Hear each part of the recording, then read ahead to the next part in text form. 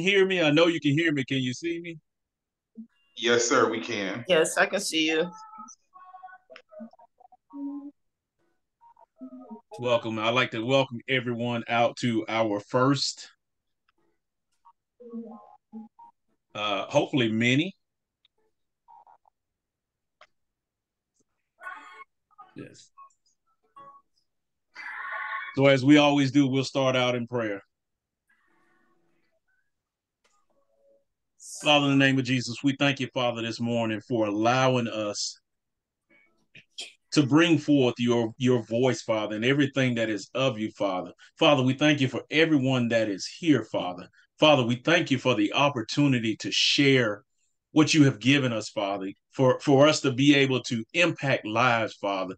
Father, we thank you ever so much again for waking us up, Father, with this purpose, Father, that we need to share and give it to everyone, Father, that we are so zealous, Father, that we need to get it out to others, Father, and understand that we just need to be oh so grateful and thankful for everything that you're able to do, Father, for everything that you're able to bless us with, Father. We thank you right now in the mighty name of Jesus, Father, that you continue to pour on us, Father, that are in this conversation, Father, that are on this session, Father, that we are able to pour on everyone, Father, that is in here, Father, that they are able to take something from it, Father, and that they are able to use it to impact their lives, Father. Father, we ask that you use us, Father, to impact other people's lives, Father, that you use us, Father, to bring forth your teachings, Father, your glory, everything that is of you, Father, in the mighty name of Jesus, Father. We ask that anything that is not like you and anything that is not of you, Father, that you remove it from us, Father, and that it not come back, Father. We thank you right now, Father, for what you're doing in our lives, Father. Again, Father, we ask that this session, these sessions, Father, that it impact lives, Father, that when they come in or how they come in, Father, that they don't leave out the same way, Father. Father, we thank you right now, Father, for using us how you want to see fit, Father, for using us for your purpose, Father, for your glory, Father, for your honor, Father. We thank you right now, Father. And again, Father, for those that leave this conference, Father, again, we ask again that they do not leave the same way that they came in, Father, that they have a renewal, Father, that they have a greater sense, Father, of your purpose, not only for their lives, Father, but for everything that is encompasses you, Father. Father, we thank you right now, Father. Father, we continue to give you all the honor, the glory, and the praise that is due to you, Father. We thank you right now, Father, in your majesty name, your magical, majestic name. We give you honor, glory, and praise, Father. In Jesus' name. Amen. Amen and amen. Thank you. Thank y'all for joining me this morning. I thank you, God, for being a miraculous God. I don't know about magical, but I thank you for being miraculous. Father, I thank you. I bless you. And we give you glory and honor. Thank y'all for joining us this morning as we walk into the Thrive Conference, as we do this to build up the kingdom and to help you thrive in your single state, in the current state that you're in your singleness. So we were going by the scripture, Ephesians 4, verse 16, and Ephesians 4, 22 through 24 in Apostle Burley. Yes, ma'am. You want me to go ahead and begin? Yes, please. We're going to go ahead and keep moving, keep rolling. All right. So we're going to do Ephesians chapter 4, I believe it's verse 16, and then 22 through 24. Is that correct, yes. Prophet? Yes, Apostle. All right. It says, verse 16, it says, from whom the whole body fitly joined together and compacted by that which every joint supplieth, according to the effectual working in the measure of every part, maketh increase of the body unto the edifying of itself in love. So before I go to the other two scriptures, I wanted to start here because one thing that I think as us as a body of believers, we first have to understand our uniqueness. We're all unique in God. We all do different things. God gives us all different talents and gifts. We all have, some of us have similar offices, offices, but we have different measures. We have different purposes. God leads us to a separate demographic of people. But one thing we have to understand is even in the midst of that, because we are in God, and I'm not talking about in God and talking about one another. I'm not talking about in God and competing with one another. I'm talking about we are in God. So that means that no matter what you or I do, what myself or Apostle Simona does, myself or Pastor or Prophet Hines does, myself or Apostle Hall does, that means nothing that we do means that we're separate, because we can't do this thing without one another. And the only way that we can do that thing is in love, because if I don't love you, how can I work with you? Mm. If I don't love you, how can I work with you? If I have enmity with you, or if I have dissension with you for whatever the reason, and I say whatever the reason because we know a lot of things put into play. Feelings get put into play. Other people's experiences with other people, meaning they may have had a situation with somebody. So because they had a situation with somebody, they put it on you. And now you don't understand why you don't like the person, because they put you in a situation that you had nothing to do with. And now you feel disgruntled, you feel dissatisfied, you feel disloving, you feel bitter with this person when you know you didn't have that problem before. And it all prevents us from working together. And we understand that if we can't work together, we can't do what the scripture says about working neatly fitted together. Why? Because we have an issue. So now that we have an issue, I can't work with you and you can't work with me. Or for some of us, I can't work with you because I know you got an issue with me and your nasty attitude is affecting me. So I would just rather remain separate, because if I don't and I allow your nasty attitude to affect me, I can no longer love you. So some of us move into the place where we love from a distance just because of that aspect. Because I would rather be separate from you and to love you than be around you and you're acting some type of way. You're treating me terrible. You're treating me like I'm lower than you. You're treating me as if I'm worth nothing. You don't. This is a big one that I've even faced myself. You treat me as if compared to everybody else, I mean nothing. Come on here. You treat me that my salvation doesn't matter to somebody else's salvation. Come on now. You make me feel as though what I'm going through is less important than what you're going through or what somebody else is going through. So because of that, I don't want to deal with you. So I can love you from afar because there's nothing getting in between me and my heart if I don't allow you to affect me. Come on here. We're being real and transparent. If I don't allow you to affect my heart, if I don't allow you to affect my mind, because the Bible says, so a man thinketh, and so is he. So if I allow you to get in my heart to affect my mind, that means I have already committed a sin, which is to hate you, because I allowed you to affect my mindset. See, sometimes it's not always really about what people say, but it's their tone. It's about how you feel when you walk into the room. It's about, and don't get me wrong, and I have to add this to it. Sometimes because we are clothed in human nature, we're clothed in sin, we have to understand that feelings are just that. Feelings depict an image based off of your perception. Could it be true? Yes, it could be very true. However, it could also be wrong because it's only grafted and yielded to how you see things. So versus that, I need truth in my life so that I can continue on loving you. So I just say that as a body of believers, we have to work to loving one another and coming to people with pure intentions. I feel, and I often see it a lot, and I feel that we sometimes come to each other in the body of Christ with you do this, I do that mentality.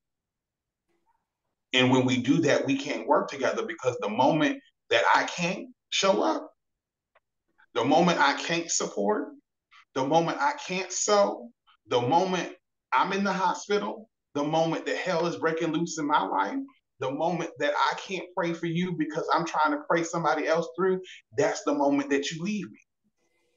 And all this goes together about working knitly fitted together.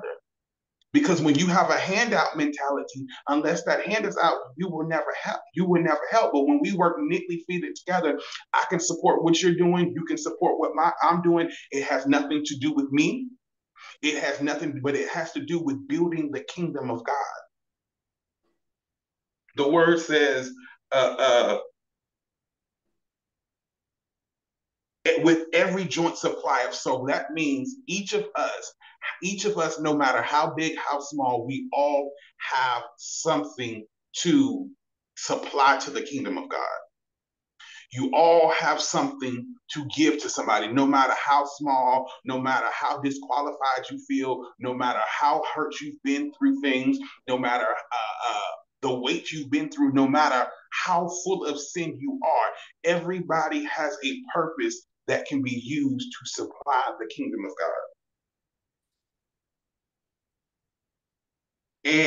And when we do it in love, when we work together, we see it increases. Now, here's the problem in the body of Christ, and sometimes even in the world, when you don't see them moving in love and supply, we no longer see the edification. We no longer see the building. That's why we have so many places, businesses, churches, communities.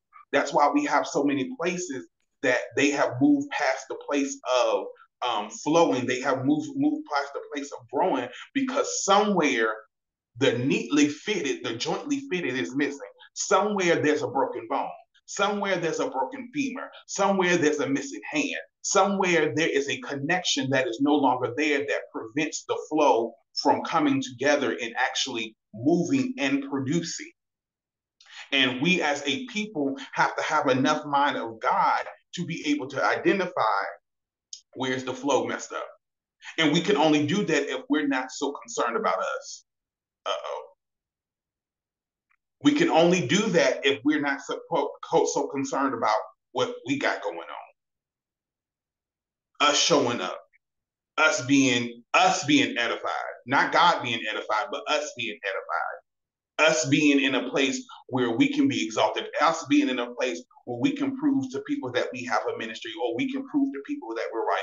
Us being exalted to the point where we're just doing, where it becomes a popularity or a celebrity status. We have to check these things, and oftentimes they go overlooked. And by the time we turn around, we're in the place of hate, because we done been broken for so long.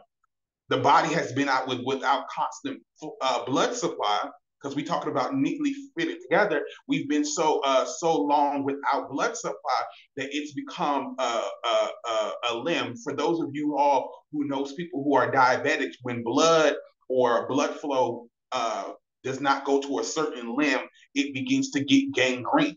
And what gangrene is, the body begins to eat away at itself. Come on here. The body begins to eat away at itself. And eventually what they have to do surgery. We have to remove this part so that we can get the blood flowing again, so that it doesn't kill the whole body. I'm going to say that again. We have to go and do surgery to remove the dead tissue. We have to go and do surgery to move the dead thing that has been dead, so that the rest of us can flow and move in God the way that He designed it to be. Okay, so then we go to Ephesians chapter 4, verse 23 through 24. It says that ye put off concerning the former conversations of the old man, which is corrupt according to the deceitful lust, and be renewed in the spirit of your mind, and that you put on the new man, which after God is created in righteousness and true holiness. Now, I'm going to try not to step too hard, because this is a singles conference, and I know we have the question and answer. So I'm going to put this. What that means is, some of the things we talk about, we hear the church cliche, we can't put old wineskin in new wine in old wineskin. Well, some of us have to come to the place where what we were doing, we have to kill all of that. We have to kill all of that. Why? Because sometimes that old person is connected to your old desires. And we feel that, oh, well, if we just keep this part, If we just keep this part, it ain't going to affect it. But we have to realize there is a tie.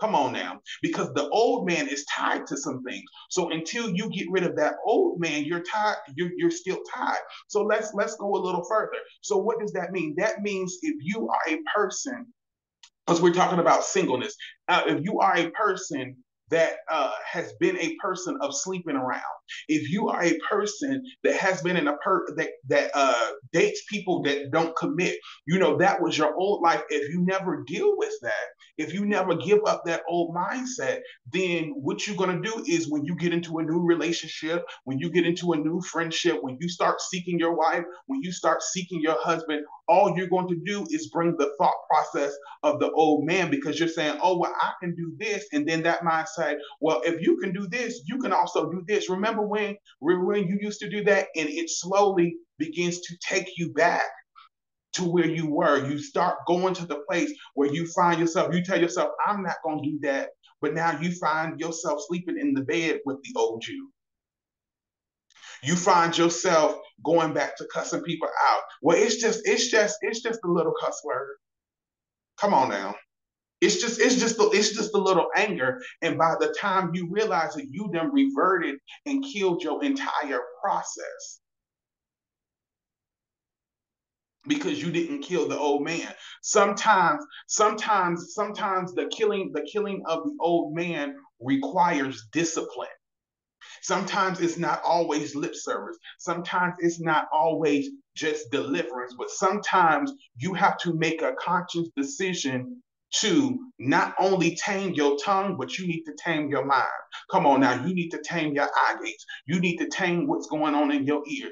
You need to tame that. If you know you are a person that you like the taste of alcohol, you need to take yourself to a place. And let me go a little further. You like the taste of alcohol because alcohol makes you feel good, but alcohol makes you do other things. Alcohol makes you drink.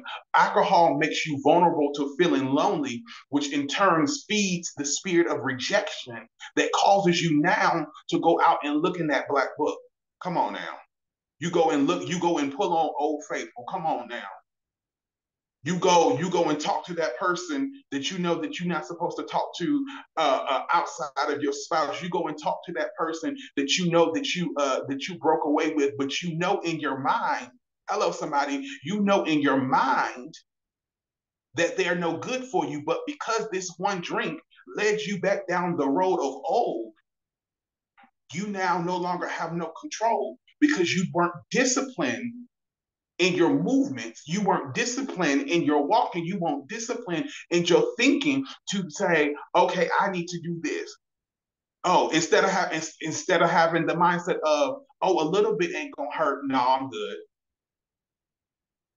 Some years ago, my youth pastor told me this was the most prophetic and profound thing that he could say to me. He said, a little's not that bad, right? I said, well, that's what they say. He said, if I cook you some brownies, would you eat it? I said, yes. He said, if I cook you some brownies and put feces in it, only a little bit, would you eat it? I said, no, what do you think? I'm crazy. He said, why? It's only a little. And that's how we look at some things. It's only a little. It's not gonna hurt nothing. It's not gonna hurt nobody if I have a little conversation. It's not gonna hurt anybody if I hang around those friends that don't do nothing. Because let's go here, because sometimes that old man is the company you keep. Because the company you keep ain't going nowhere, so you can't go nowhere. Why are you not progressing in your singleness? Why does it feel like you're stuck unless you have somebody on your arm? Why does it feel like you're stuck unless you have somebody comforting you? Why do you feel like you're stuck unless you have somebody whispering in your ears and giving you pillow talk? Why do you feel like you're not progressing unless you have somebody that is dependent on you? Come on here. We're talking about singleness because a lot of us have a fixer-up spirit. Right? And because that need, it has nothing to do about them not being able to take care of that themselves, but it's the fact that they need you. It's the fact that they're getting something from you and making you feel accepted, making you feel needed, but inside you're taking care of them. Come on here. And what you begin to do, and like I said, it's tied to the old man. So until you get rid of those friends that's not going nowhere, come on here. Until you get around some people that's going where you're going, and for our Christians, stop saying, oh, and I'm not saying you can't have non-believer friends, but sometimes some of us, we got more friends that are out the church than in the church. And I'm going to go a little further. Some of us got people in the church, but not in God. And you know they're not in God. But we talking about being delivered and leaving the old man so that you can progress. But if you know they're not in God, and you know they not in God, and you know they feeding your flesh, you know they feeding your mind, that you know they feeding your depression. We talking about singleness. You know they feeding your depression. The depression that causes people to use you. Come on now. Still talking about singleness. Because these things in singleness that we deal with, people then turn around and say, well, if I just had a wife, I wouldn't have to deal with this. If I just had a husband, I wouldn't have to deal with this. But then when you get the husband, because you never dealt with it, and the old man is still present, when you get over, when God moves you into a relationship, we're not talking about marriage, but when he moves in, that old man gonna wake up like Lazarus and say, hello. And then people are going to realize you're not the person that they started dating. You're not the person that they thought you was. Why? Because you didn't mold the old man. You didn't take care of the old man. You didn't renew your mind, because sometimes it takes a renewed mind. Why does it take a renewed mind? The Bible says to be ye transformed by the renewing of your mind. Sometimes you have to transform your mind so you can transform you. You have to transform your mind. And sometimes transforming your mind, meaning if you don't believe it, you write it out. You write it out and you say it. You say it and you recite those things. Even though your mind say one thing, you recite those things. Why? Because when you transform your mind, you transform what comes to you. Come on here. If you keep saying, I'm not going to find nobody, or everybody's like this, then we're not going to be able to achieve anything. If you always say, oh, I'm not going to find nobody because everybody out here is a dog, all females are dogs, all men's are dogs. Let me tell you what the problem of that is. When you get into the mindset, we're talking about singleness still. When you talk about all men are dogs, all women are dogs, what does that do? That moves you in the vein of settlement. Come on here. And when you settle, that means you begin to take pieces of other people's spirit, and now what was their baggage becomes your baggage. So now your old man has married their old man, and now y'all old man and together coming with a whole army, and now everybody has baggage because you got weight from that person, you got weight from you, and now you're carrying it, and now you wonder why you can't get out.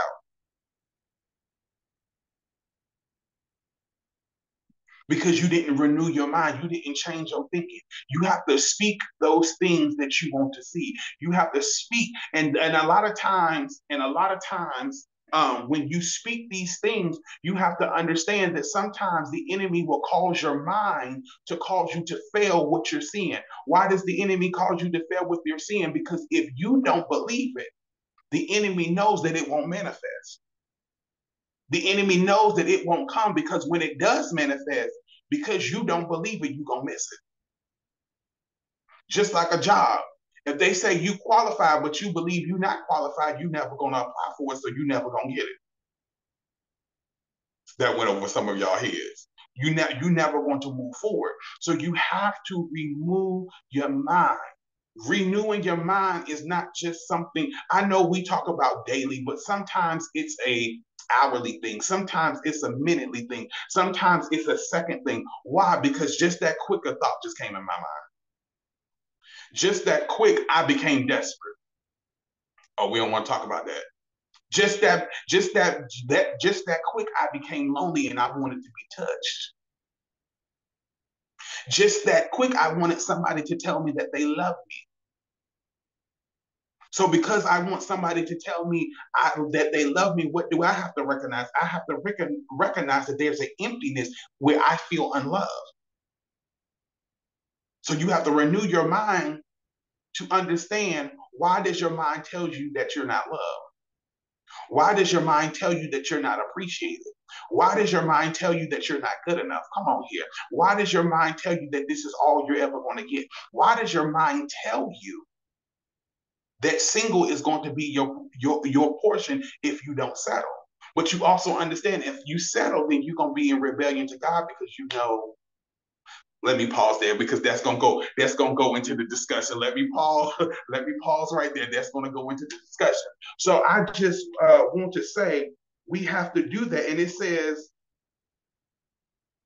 that we have to be in righteousness and true holiness. Holiness, and I know we talk about holiness in the Black church, every church, but more so in the Black church. You know what the one thing they didn't explain to holiness? Yes, holiness is for God, but holiness is for you. Because the Bible says, taste and see that the Lord is good. But the part that got me was taste and see. And this is sometimes that I talked about when I was in college. And I had come to the revelation. If we would have never tasted and seen, we wouldn't be dealing with half the stuff that we're dealing with now. But we have allowed the world, we have allowed media, we have allowed the people, we have allowed the music videos, we have allowed the celebrities in our singleness to make us feel that we're missing out. I want to tell some of you on this Zoom right now that you are not missing anything out there. If it's for you, it's going to be for you. You're going to gain it. You're going to get it. And it's going to be all well. And it's going to be everything that God has designed for you. Yes, when you do find a person, it may be some bumps. Yes, in your singleness, when you go through things, you get tired. However, what God has for you, it has. Good things come to those who wait. So and the Bible says, wait upon the Lord and he shall renew your strength. You need strength because if you don't have strength when you go through in your singleness, you will fall. And this is not saying necessarily to push you to somebody, but in your singleness, you will fall because iniquity and sin and what people put on you begins to manifest in your eye and ear gate. And now you desire it and can't figure out why. You can't figure out why. I'm going to give a perfect example and I'm going to pass it back over.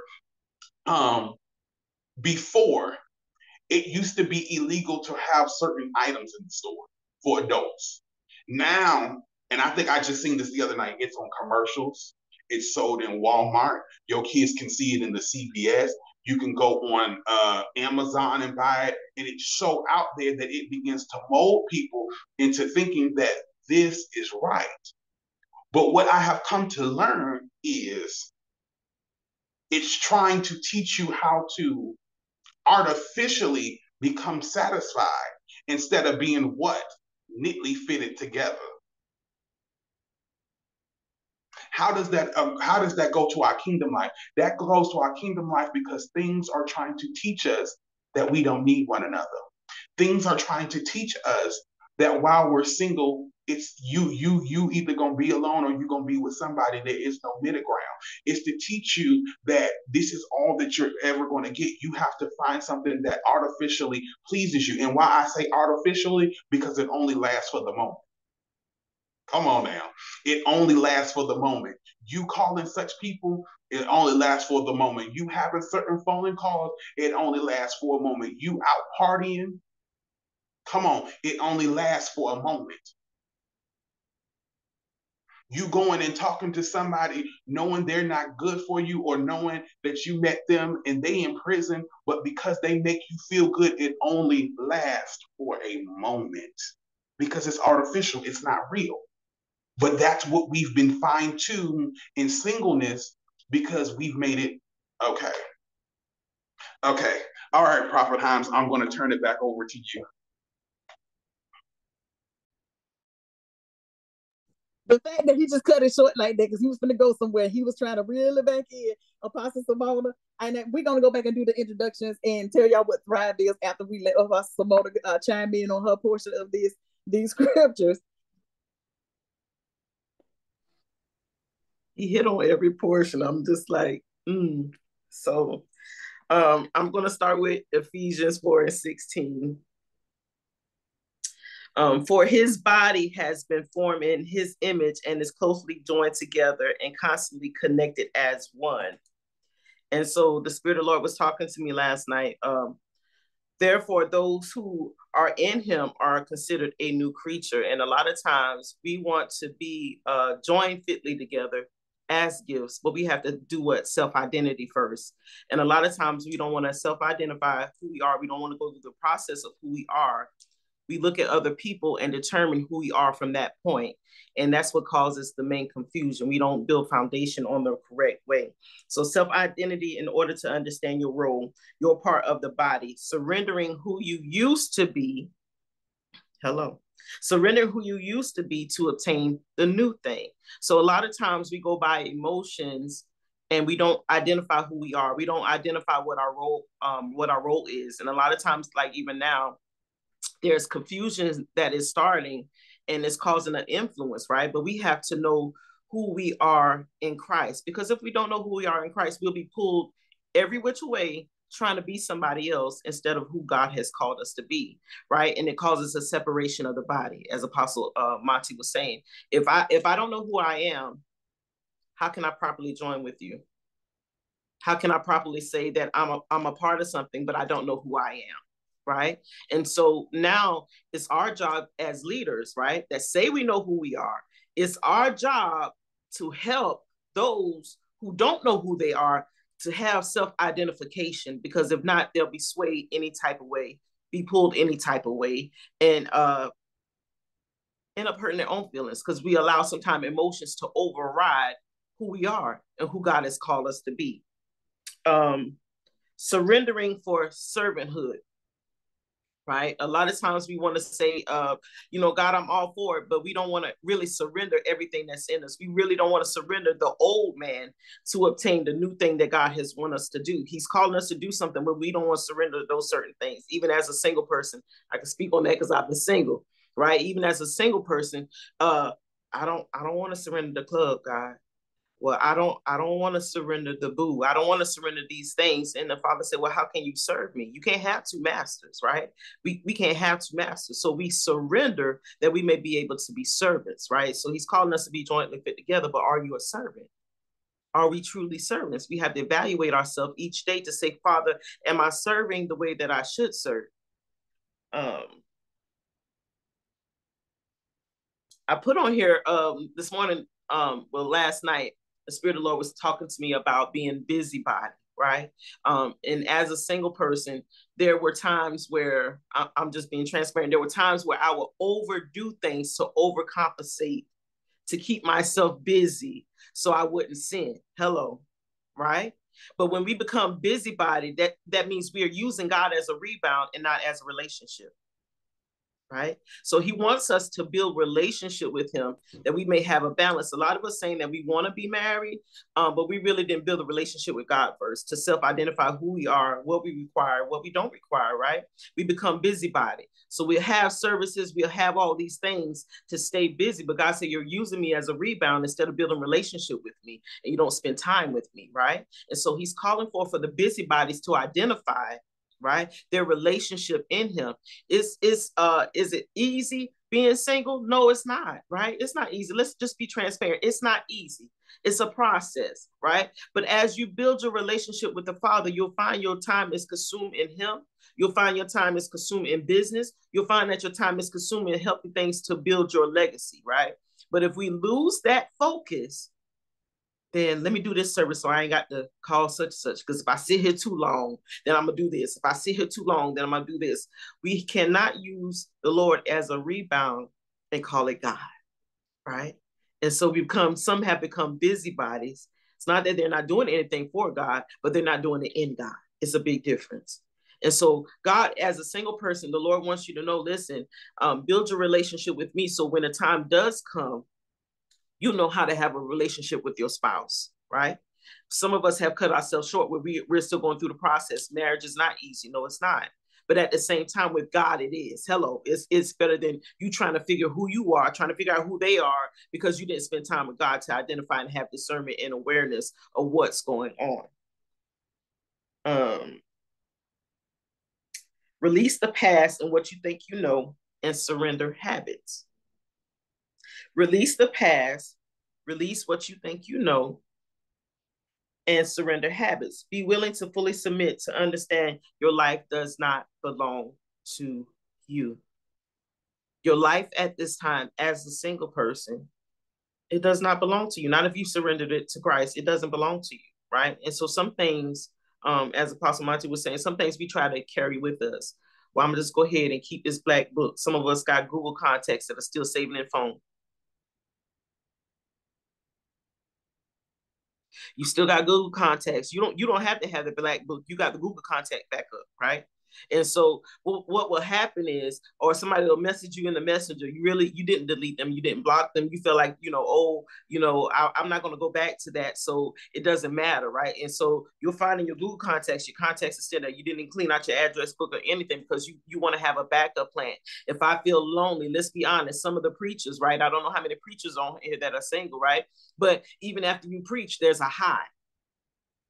Hello. We don't want to talk about that. Okay. There's a high of hormones. There's a high of things that need to be balanced, right? And we don't take the time. Some of us don't take the time. We go, I got to get this off of me. I got to get this off of me. Instead of praying to God and asking him to calm your spirit down, right? And that's how leaders become whores. Okay. I'm too raw. Listen. That's how leaders become whores. Because they don't know how to identify their relationship in Christ. God can use anybody. Can I tell you that? Right? We all have gifts, right? We all have gifts, but it's the anointing that makes the difference. So it's a lot that are riding around here, operating on pulpits, right? But they're operating in gifts, not the anointing. So that's why it's easy for them to go sleep around, right? It's not that they sleep with one person. Hello. They sleep with multiple people wherever they go because they have to get that feeling, that hormone off of them instead of channeling God. Say, listen, I need you to help me, right? We say we have a relationship, right? But relationship is a decision. Sin is a decision, right? So I'm going to say something. Don't allow, because you're saying, Apostle, I've made mistakes, right? You may be telling the panel, I've made mistakes, I've done something, right? But don't use that to co-sign to continue to sin. You slept with somebody, okay, right? But it's a decision to keep on sinning.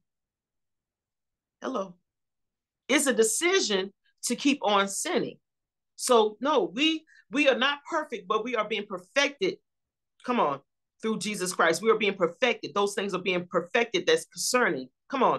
But if you mess up, the thing is we repent to change and not to repeat. Some of us feel like we don't repent, then it's okay, right? And so we say, I did this, I might as well keep going. Baby, I was on this road. This moment right here was bomb. Let me go back and finish up what I started, right? And so you do that one sin and then you say, let me go ahead and keep going, right? This is where grace and mercy have to extra step in. Have to come in full force because of a decision, right? Because of the heart.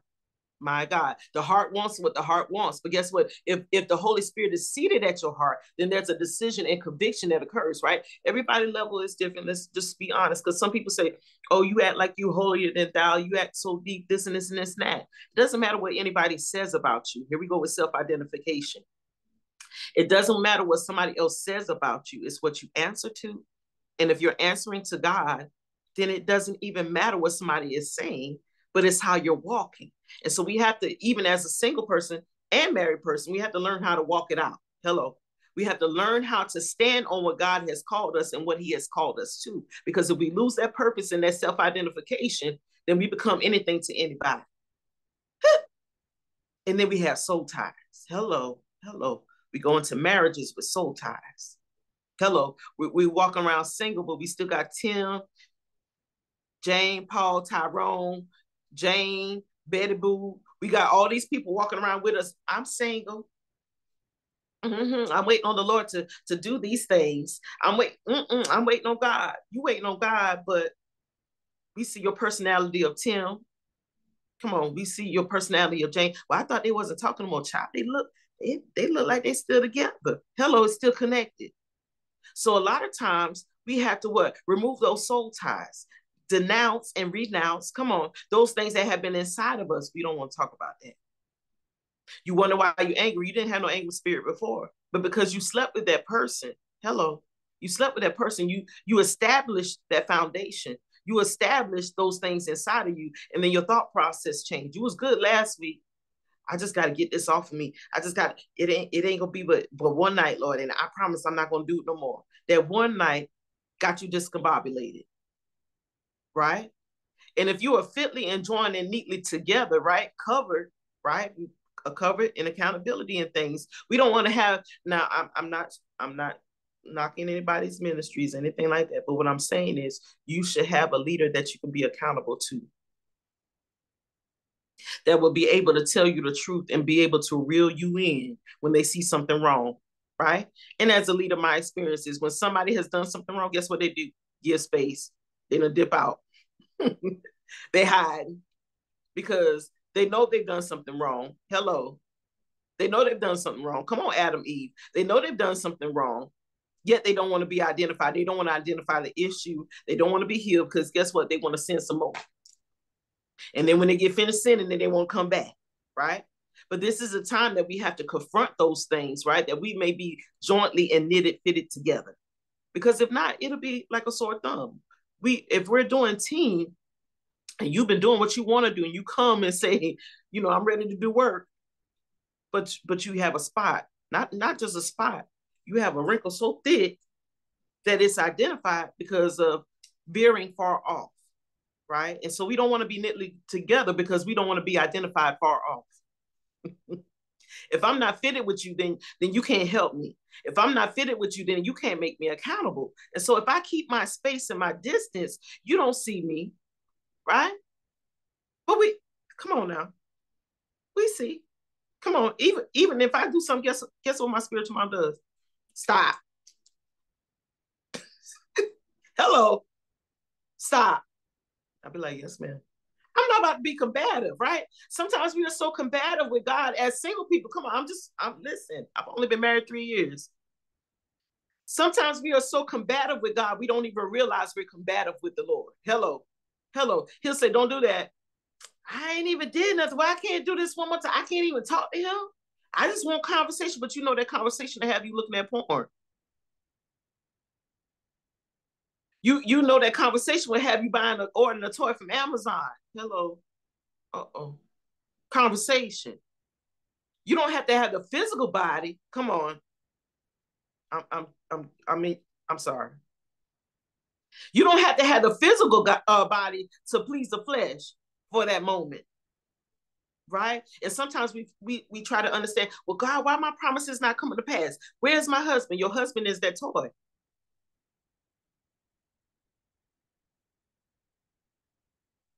Where's my wife? Your wife is that movie and that toy. And so we delay our own process because we don't want to submit all things. But the Father said it's time to surrender, right? So it becomes false servanthood. It becomes a false surrenderance when you're really not surrendering those things. And I'm not saying the process is easy. That's not what I'm saying. What I'm saying is build your relationship with the Lord that those things may fall off. Right. And sometimes there's a thorn in the flesh, right? There's a thorn in the flesh, God, that I need you to deal with, right? The very thing you telling me not to do is the very thing that I'm doing, and I need you to handle that. But guess what? That comes with a transparent and honest, he see me, right? But he doesn't hear your voice. You're not confessing nothing to him. Hello? You have to confess those things so they can be dealt with. As long as I don't talk about it, right? You feel like it's okay, but it's just not. It's a process because I'm just going to be honest with you. If you don't fix it now, right? When you get into a marriage, it's going to cause confusion. Hello? It's going to cause so much confusion because you got all these things that you got your spouse up against. All these things, you got the person that you're dating. You got all these things that they got to try to deal with and decipher and try to see, well, what's really them? Because she just said such and such, but then today she kind of threw out there that she like this, but she just said she don't like that. And, in conversations, you'll find things. Take your time and have conversations. Hello, let me stop there. Take your time and have conversations. You ever had a conversation with somebody and 1 minute they said something and then the next 5 minutes they say something else? I could be on the phone as a supervisor at work, they'll start off the conversation by saying they can make a payment on this date, but then they say I only got this amount today. Then they backtrack, and then they say, oh, I don't have nothing today, but you just say you had something today, right? So as you have conversations, lies can be revealed. Hello, you can save yourself a lot of times when you have full conversations. It's more to it than just the face and the look. It's more to it than just the face and the look. And so we have to understand, in order to become, because thriving is flourishing, to shoot up, to grow, to be vigorously doing something, right? To be prospering, right? The ING. That means it's an ongoing process. Whether you're married or single, it's an ongoing process to thrive. You should want to become better even after this session. You should want to become, right? So after this, even this is a level up. Come on, tell your neighbor I'm leveling up. Because it's identifying, right? You have identified it may be some things that needs to be enlightened in you that you did not know former, or can add to what you already know, right? To go up. So the purpose of all this is for you to go up even after this, that you may identify and create boundaries, right? Because everything can attach to the body. Everything cannot attach to the body, right? I can't wear certain things because I may be allergic to it, right? And so I have to think about more than just myself when it comes to Genesis, when it comes to becoming her, when it comes to abundant life. I have to think about more than myself, because I can't afford to infect the body. I can't afford to affect what I say I'm connected to. And it's just that serious, whether you're single or married, right? Because you have unfaithful married people, right? But again, if you had that mindset that was fixed beforehand, right, then it wouldn't have been an issue in the marriage if you have a relationship with God and you're in alignment. So that's what we want to be. We want to be in alignment with Christ, that we may be in alignment with our lives. Because if we skip this process, guess what? We cheat ourselves. My God. If we skip the process, we skip the promises of God. And then we're ready to identify and tell somebody that they're lying. Oh, you said this was going to happen. And Father said, no, you got out of alignment. So I had to give it to sister so-and-so. I gave it to apostle so-and-so because when I gave the word, you weren't in place. But I was there. No, you can be in place and out of posture. We have a lot of, come on, we part of the body, but you infected. You're not in posture. So it doesn't matter if you're single or married, you need to learn how to be in posture. And that means we have to seek the Lord. We can't just use God when we want to stay busy. That's just like being in a marriage, but not having a relationship. Make it make sense. It can't be the two. So you build your relationship with God. I don't want to just talk about him. I don't want to just have services and use people to do what I want them to do and call it God. Everything ain't God. You just use God's name. That's called rebounding. To identify, to keep you occupied while you're single. It's two different things, y'all. It's two different things. And the Lord said, I'm concerned about my people. So we have to understand, no, build your relationship with God and stop using him. Come on. Build your relationship with God and stop using him. He's not somebody we can just put up and put down when we want to and then call it God. That's just like having a toy.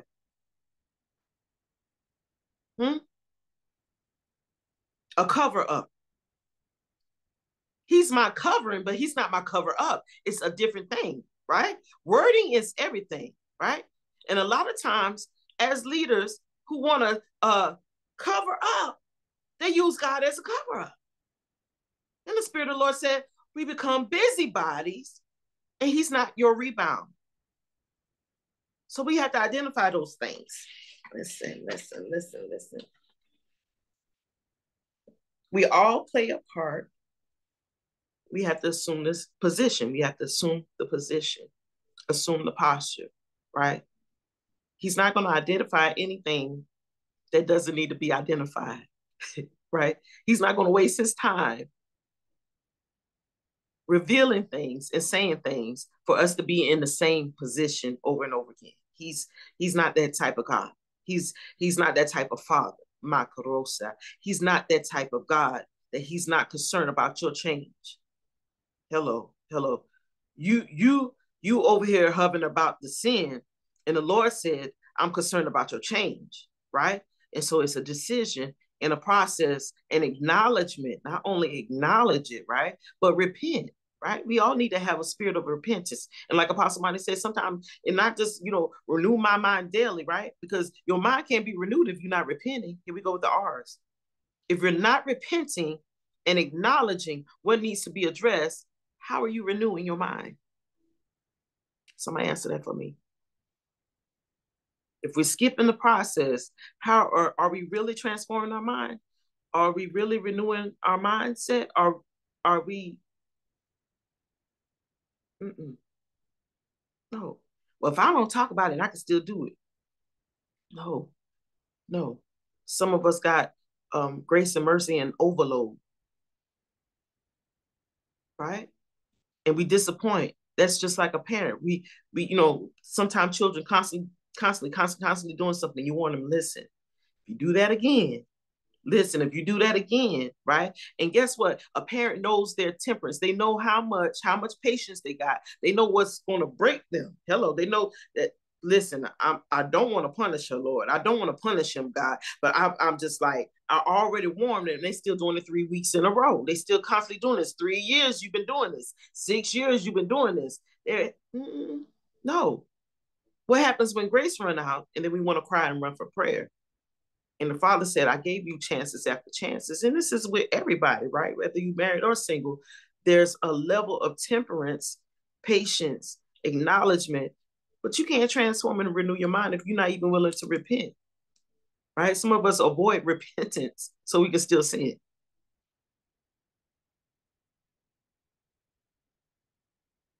Avoiding repentance. So, no, we repent to change, not to repeat. Not saying that we're going to be perfect and it never happens, but you have to acknowledge those things and say, Father, this is what I'm dealing with. This is what I'm dealing with, and I need help. I need you to send me a leader that can help me, right? We all need accountability. Accountability doesn't stop, right?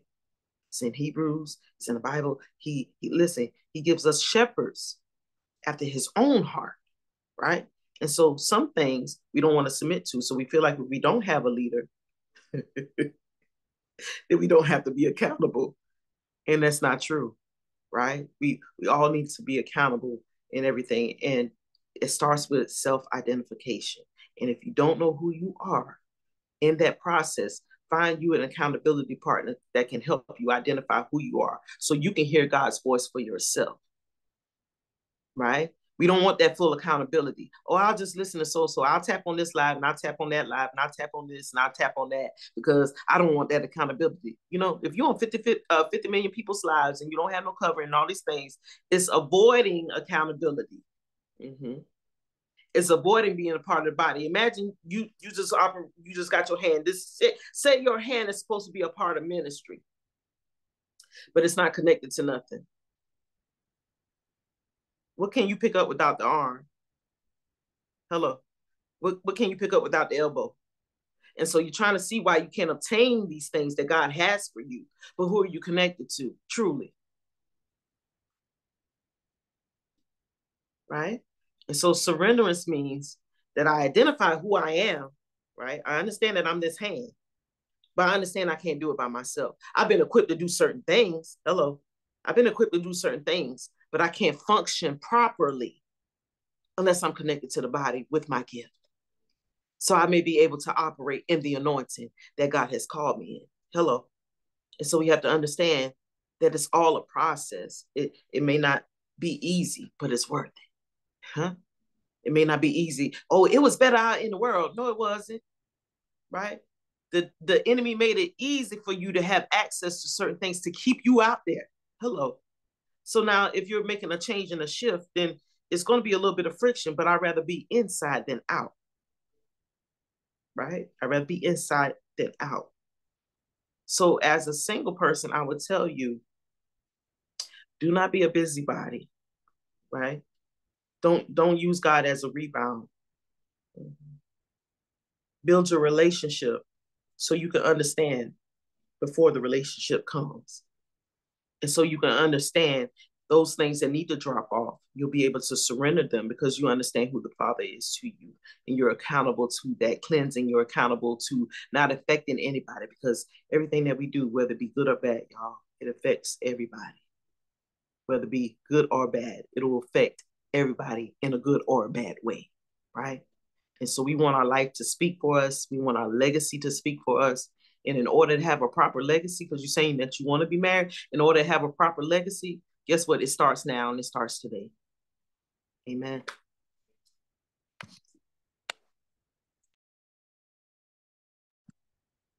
Father, if y'all didn't get the fire from between them two, you're missing something. You ain't listening. Your ears ain't opening. Shayna, are you on here? Shayna Singleton?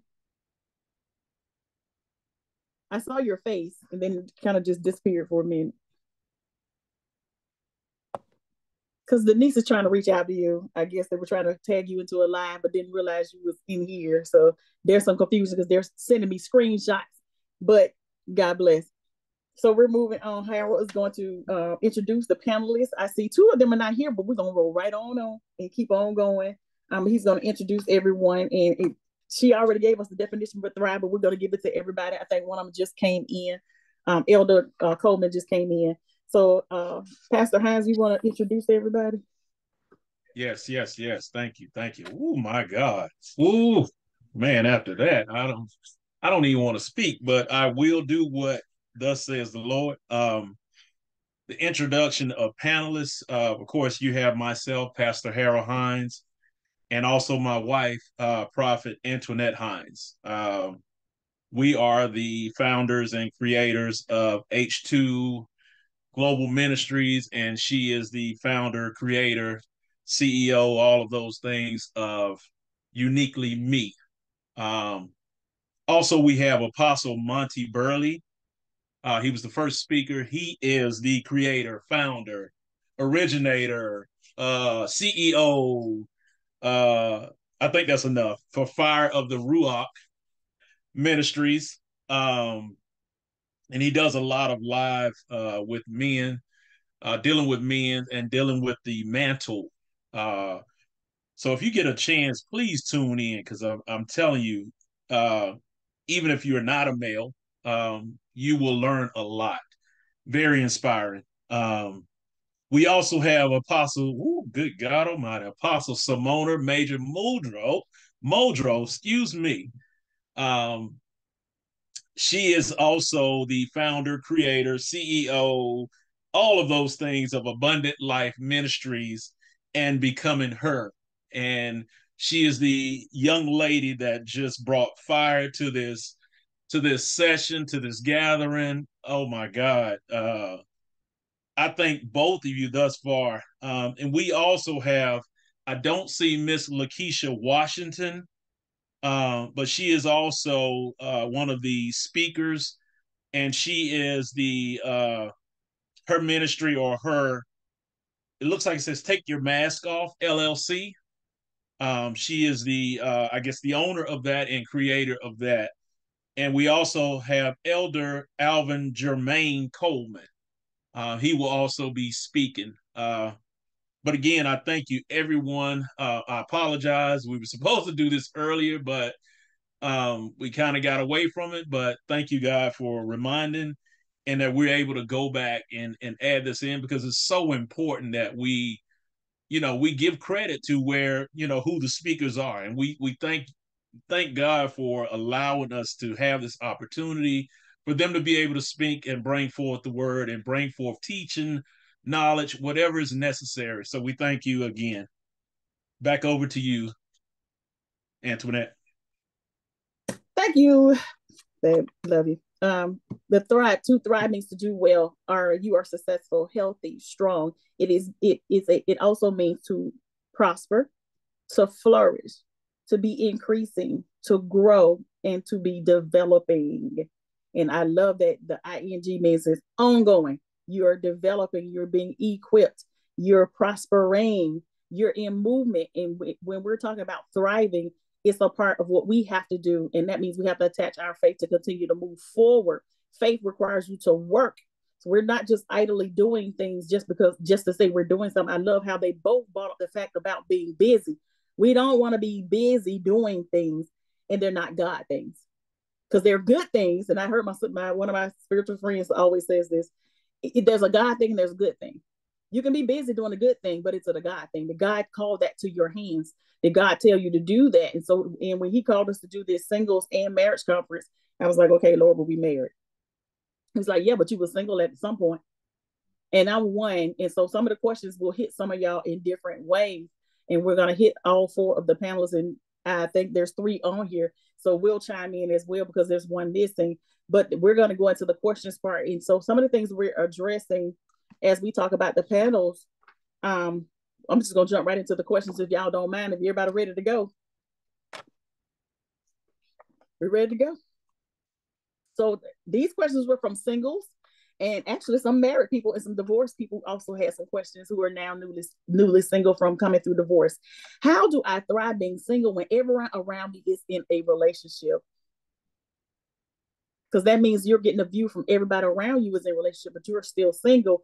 How do you continue to thrive when everyone around you seems to be in some form of a relationship? Apostle Burley. Okay, I'm going to answer this in 2 parts, all right?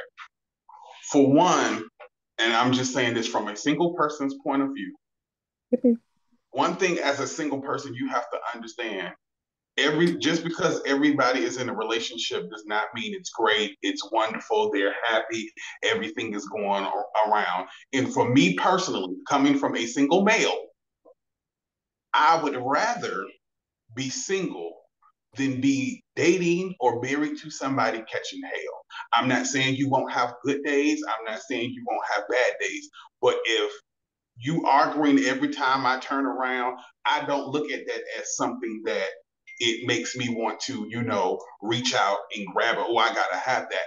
But one of the tools I can also say when dealing with that is understanding if it is somebody and you're like, oh, I wish I had that, understand and come to your mindset that, just like they will get it, yours is coming down the line, but there's still a process that, you need to go through. And even though it may be difficult, but what I find myself doing is keeping myself preoccupied. And when I say preoccupied, I mean, I don't allow myself, like for that one, that specific thing right there, I don't find myself, we may hang out, but I'm not going to hang out with a lot of couples. Why? Because then that mindset of I need somebody comes in. And there's nothing wrong with that if that's not your hook. But if that's your hook and that makes you and leads you to go and call up them Google contacts, as Apostle Simone say, or get that black book, then for you, you may need to get you some single friends that are happily single, or you might need to go with a mixed group so that you won't feel that way because, it's the constant look of, this is, even though I understand it's what is in my eye gate, it's what I see, and what I see is causing me to long after something that is not to me. So I tell people, be proactive, put yourself in a condition to win, because listen, if I see a bunch of single folks and I'm over here, anybody see me, they be like, why are you over there?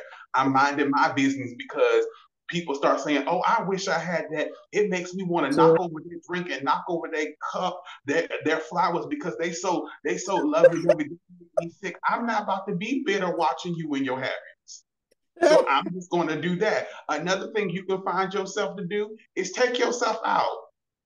As single people have to learn how to take yourself out. If you will start doing stuff for you, taking personal time for you, you won't be worrying so much about what other people do for others, because you understand you can do it for yourself. And this is not saying that, you're big-headed and you don't need nobody, but it's teaching you how to love on you.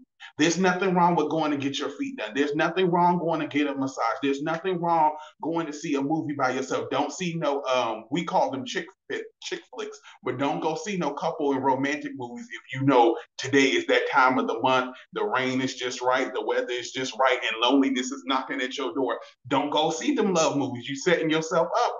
We being transparent. Don't set yourself up, but go find something you like. Go find something that is fun, and go find something that you know that is an action movie. Go take yourself out to eat. Go take a walk on the beach or something. Take time with you so that when you're around, when you do have to be around those, you don't feel like you're inadequate. Because really what it is you're missing something and you want it, but then, you know, I need that. But then the first person that come and be like, oh, you look nice, you look handsome, you pretty, you want to give them a piece of time. And you thinking that you got this beautiful arrangement, but you got a bunch of dead flowers.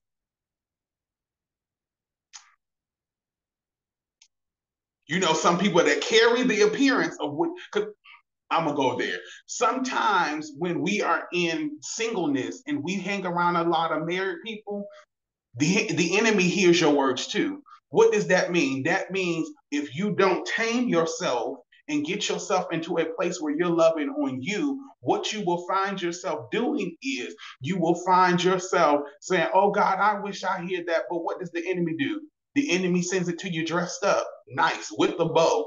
And I mean, when it presents itself, it's everything on that list, fellas. It's that woman is a dime bag. She believes in God. She does this. Her hair is nice, ladies. That fella is to a GQ. He got a nice car. He got a job. He got a nice suit. Then you come to find out the car belongs to his wife. Come on here. You say, oh, I got a Christian woman. Oh, she looks nice. She's everything I wanted. But then you realize she's not as Christian as what you think she is. This is something that's real. You realize she want a Christian man by sight, but not a Christian man at home. Come on now. And because you as a man want to keep your values and stay to God, your masculinity gets attacked. You got to be gay. Something got to be wrong with you. Come on here. If you don't sleep with me, if you don't do this, something wrong with you. You ain't no real man. Ladies, when that man, oh, ain't nothing wrong if you just give me a little piece, or if you do that, that's not technically having sex because it looks. Come on here. It looks like what you asked for. It looks like what you're portraying, and then you find out that gas bill high over there, that water bill high over there. Why is it high? Because it cost you pain, because it wasn't what you thought it was, because you rushed to the first thing that looked like your list. All right, I pass to the next panelist. Forgive me, I forgot to mute my mic back. He just slapped me all across the head when I'm talking about these young folks. See, we got another male in here, Elder Jermaine. I think you just came in. So he says, how do you thrive in singleness when everyone else is around you is in a relationship and you are a male? So we're gonna go with y'all first. How do you thrive in your singleness? You're muted. I said, Apostle was walking here, but I thought I was going to have to send him a cash app. I mean, because he was nailing everything. But I think it also I would say it starts with yourself as an individual, because you can't be with somebody else if you're not situated yourself. Like, for example, at the present moment, I'm currently single. I'm not married. I'm not dating anyone, but I see what it feels like. You know, I sit in both sides. All of my friends, literally, they're married. So sometimes it's like, okay, like Apostle was just saying, I'm like, okay, I need to leave from this conversation. You know, I don't have nobody to go home with, or, you know, this is like, okay, this is past my pay grade. So what I do as a man, I'll just kind of step back, and kind of get out of the way, because that's not my lane. I don't go home with no woman. If I could just be real, I'm not going home to no thighs, and I'm just be honest. I'm not going to home somebody can rub my head. It's not going to be the same. So I'm not going to set myself up and be stuck, and then I'm at the altar crying for forgiveness when all this could have been avoided. So, like Apostle was saying, there are boundaries that we must set and we must do, because the enemy doesn't care if you're a bishop, archbishop, superintendent, overseer, arch, he doesn't care. So we have to make sure that we keep our heart and our posture pure, because like Apostle was saying, even those movies, that can set you up. Easily, surely, but surely, you will be set up. And you have to be careful what you do, what you watch, and who you come across. That way your spirit is not vexed. But I think it also starts for a male, as I know for me, I know myself, so I'm not even gonna put myself in no hot box like that. I have to make sure before I even try to date anybody that I got my life, my priorities, my stuff before I try to bring anybody together to date. That way, I'm not trying to figure out how to pay no house mortgage. I'm not trying to figure out how to pay no car note. I'm not trying to figure out how to do things as the man that should be taking care of those things and not depend on the woman. I'm supposed to lead my family. I'm supposed to be the one, to take care of people. I'm supposed to be make sure everybody's situated. I'm last. But if you're not taught that and you're not explained that, in the early ages, you'd be in a mess, because no woman wants a punk as a man. Nobody. I mean, Elder Hines, I know your wife don't play. She don't play radio. She don't even let you cut it on. So, and that's how it should be. The woman looks at the man for, guidance, what we're building, where we're going. And that's something that you have to learn being single. You can't try to learn that married, because the woman gonna be looking at you like, nigga, what you got? I mean, I'm just being honest. Apostle, I'm sorry. Y'all forgive me. Y'all take my license. It's okay. I still love everybody, but I'm just being honest, because it's real talk. Even when it comes to credit, women want men with good credit. You need to just be honest. That way, nobody down the road, because this lying stuff will catch up with you, and it's too late. And we all know, Apostle and all the other men, women don't do well with lying. It's always in the back of their mind. Remember, you lied, and then you got to deal with that. And I don't have time for that. I love my life too precious. So it's best to be transparent and honest from the beginning when you're dating someone, talking to someone.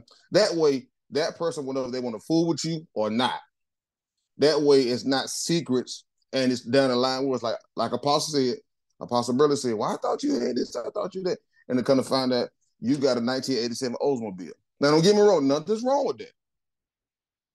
But this is amazing. Did she leave the camera? She started laughing.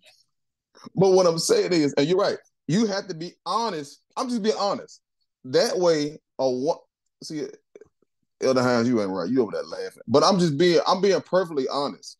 You have to be honest. That way, either male, female, each party know what they're getting themselves into. That way, I'm sorry. That way, down the line, nobody is mad, frustrated. They know from day one, hey, listen, this is what I have to bring to the table. This is what I have. I got student loans. Like, I'll use myself, for example. I kind of have a unique situation. I don't have time to go into it, but I'm debt free. It's a different situation. I've been very blessed and favored, but I'm an old soul, so I don't believe in creating bills.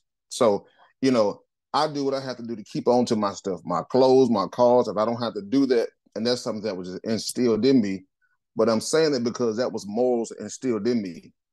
It wasn't instilled in me to go make bills when it's unnecessary. It wasn't instilled for me to use my credit cards when I don't need something. I'm not going to do that. That's poor stewardship.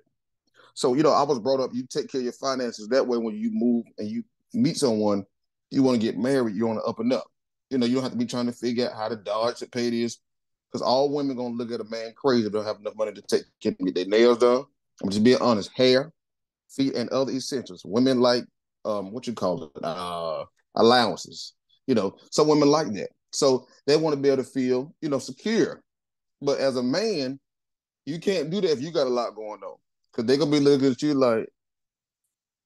So, all those things in dating goes back to what Apostle said. You can't get caught up into what other people are like because they're happy. Because sometimes I know a lot of people that's married that's not happy.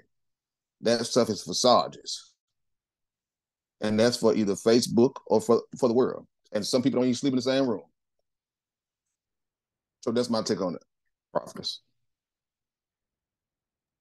Well, he made me laugh so, but he didn't put the whole truth out there. He put the whole truth out there. Miss Lakeisha Washington has finally joined us, y'all. So I'm gonna push this question to you because we got Harold Hines. I know you married, but you got anything to say?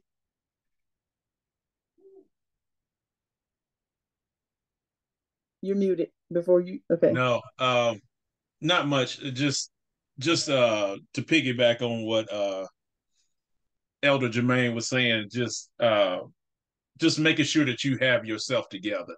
That's one of the things that before I met you, but You remember I didn't date for about 9 months. And there were opportunities. There were, women in my DMs, women that I met through other people that hooked me up. And I just didn't feel like I was ready. I mean, I had just come out of a 4 or 5 year relationship.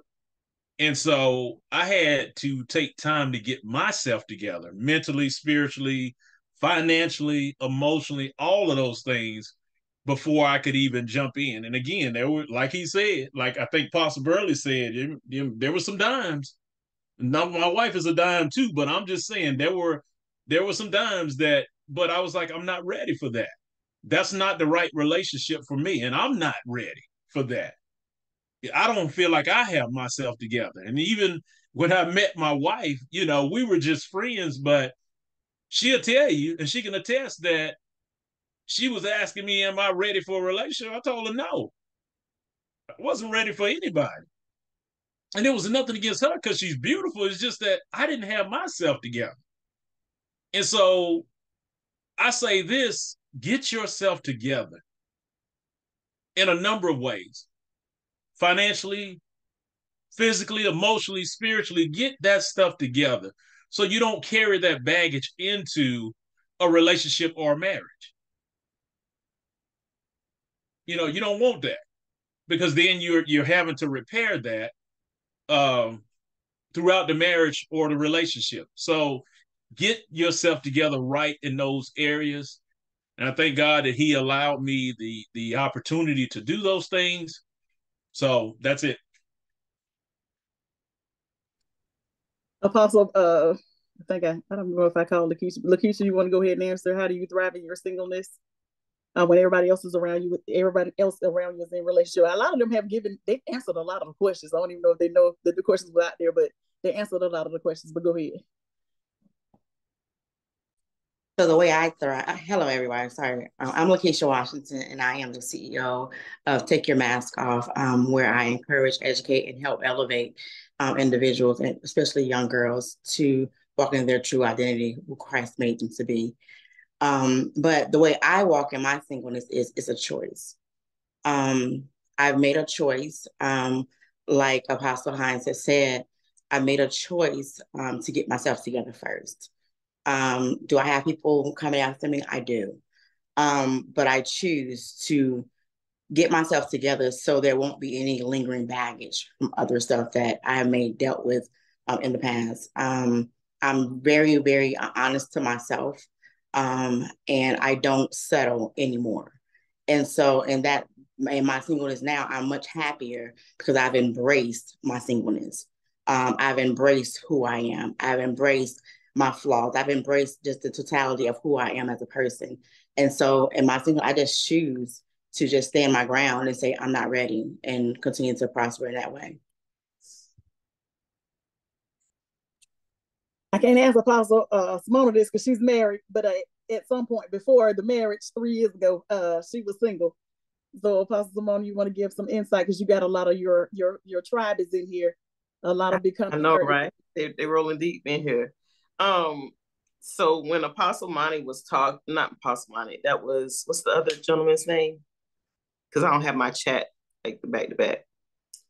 Elder Coleman. Elder Coleman was talking about the setup, right? And so before I got married, there are a lot of times where we, women, we are already equipped. So I'm gonna hurt some feelings.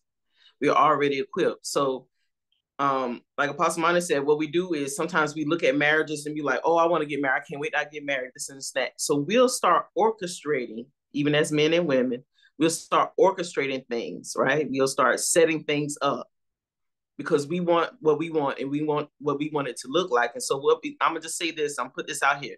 Living together is not marriage. Somebody type that. Living together is not marriage. Apostle, you talking good. Good God Almighty. Jesus Christ. Listen, living together is not marriage. I'm going to tell you what, as women, we are nurturers, we are incubators, we love to do, right? We cook, we clean, we do, but all it takes is a man pair of shoes and he in there. We don't ask about the mama, the daddy. We don't ask the questions. We don't have conversations. Hello. I'm just saying we don't have conversation. Are men vulnerable to do the same? Yes. Right. And so sometimes you end up finding yourself repeating a cycle and y'all living together for 9 years and there's no marriage. Right. It becomes a convenience. So listen. Living together does not equal marriage. John 4 and 17, 18, just in case somebody needed that scripture. Listen, but we do work and efforts. We receive less and we're not satisfied, but yet we settle. Right. And so we have to have those honest conversations, as Elder Coleman was saying, because a lot of times people are saying that they're ready for marriage, but they're not honest before the marriage. They're not honest as far as the debt. They're not honest as far as situations they're in.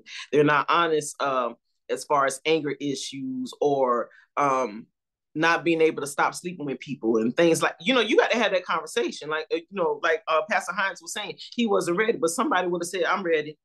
No, they're not. Right. And a lot of times we use people as rebounds when we come out of stuff. Right. But that was on the honest conversation that he had. Right. But I find as women, and I'm not bashing women, I find as women, because we're already prepared, we're already ready in our mindset, we'll take care of anything that comes in the door. Right. And so, I love him. We've been together. Y'all been together 4 years and there's no ring. There's no consistency. There's no relationship with God. You got the relationship with God and he doesn't, and you satisfied with that. Y'all not married. And then we say, God, what's wrong? Why am I waiting this long? Lord said, you out of alignment. Huh? If you're going to date unequally yoked, what is the marriage going to be? Where's the promise at in that? And we get mad at God, but the promise was never there in that scenario. Right. And it may have been an experience and a lesson that you had to have, but a lot of people don't want to come out of that experience. They want to stay there. So those of you who are living together, right, it's just you just at a convenience, but you still in sin. Right. And sometimes how we say, Pastor, it happened by accident. He's brought his shoes over, and the next thing you know, the shirt came over, and then I was cooking for him. And then, I had picked TT up. That the baby now. That his baby. You don't pick TT up. Y'all start playing house. Have I done it before? Yeah, come on now. Let's be real. Let's be real transparent. Don't act like you never did it before. Come on now. Let's come on. But we cannot live in sin and call it God. It's just not. So I would say this: when we see people that are married, we think I used to think I was missing something. I'm being honest. I used to think I was missing something. I was like, oh. Look how they all love it, ain't got to worry about nothing. Listen, but let me tell you, sex ain't all about marriage. Somebody type that for me. Sex is not all about marriage. It's not. Right? Paul said it's better to be single. And I used to wonder, I'm like, why Paul acting like that now? He a hater. I said, this don't make no sense. I said, he don't want people to be married. They're like, what's wrong with him? But you got to understand there's a certain freedom that you have in God to do what you need to do. You can go all out for God, build that relationship, still do what you need to do. But when you are married, it's no longer just about you. Hello. Now you got other responsibilities, other things that did not belong to you that becomes your issue. Hello. All these things. And Paul said, listen, I'd rather you be single, just build your relationship with God so you know who you are. Because taking on another responsibility, hello. Just like children, it's a decision, right? Sometimes it's a decision, sometimes, but it's still a decision because you had, okay. It's still a decision, either way. So children, you can compare it to marriage, right? Some things we get into because of our choices. Hello, our previous choices. But understand this, living together does not equate marriage. It is by law here in these states. But unto God, you will go to hell. Okay. So yeah, we, like Apostle Martin said, taste and see. Some of us have tasted some things, we just had to have it.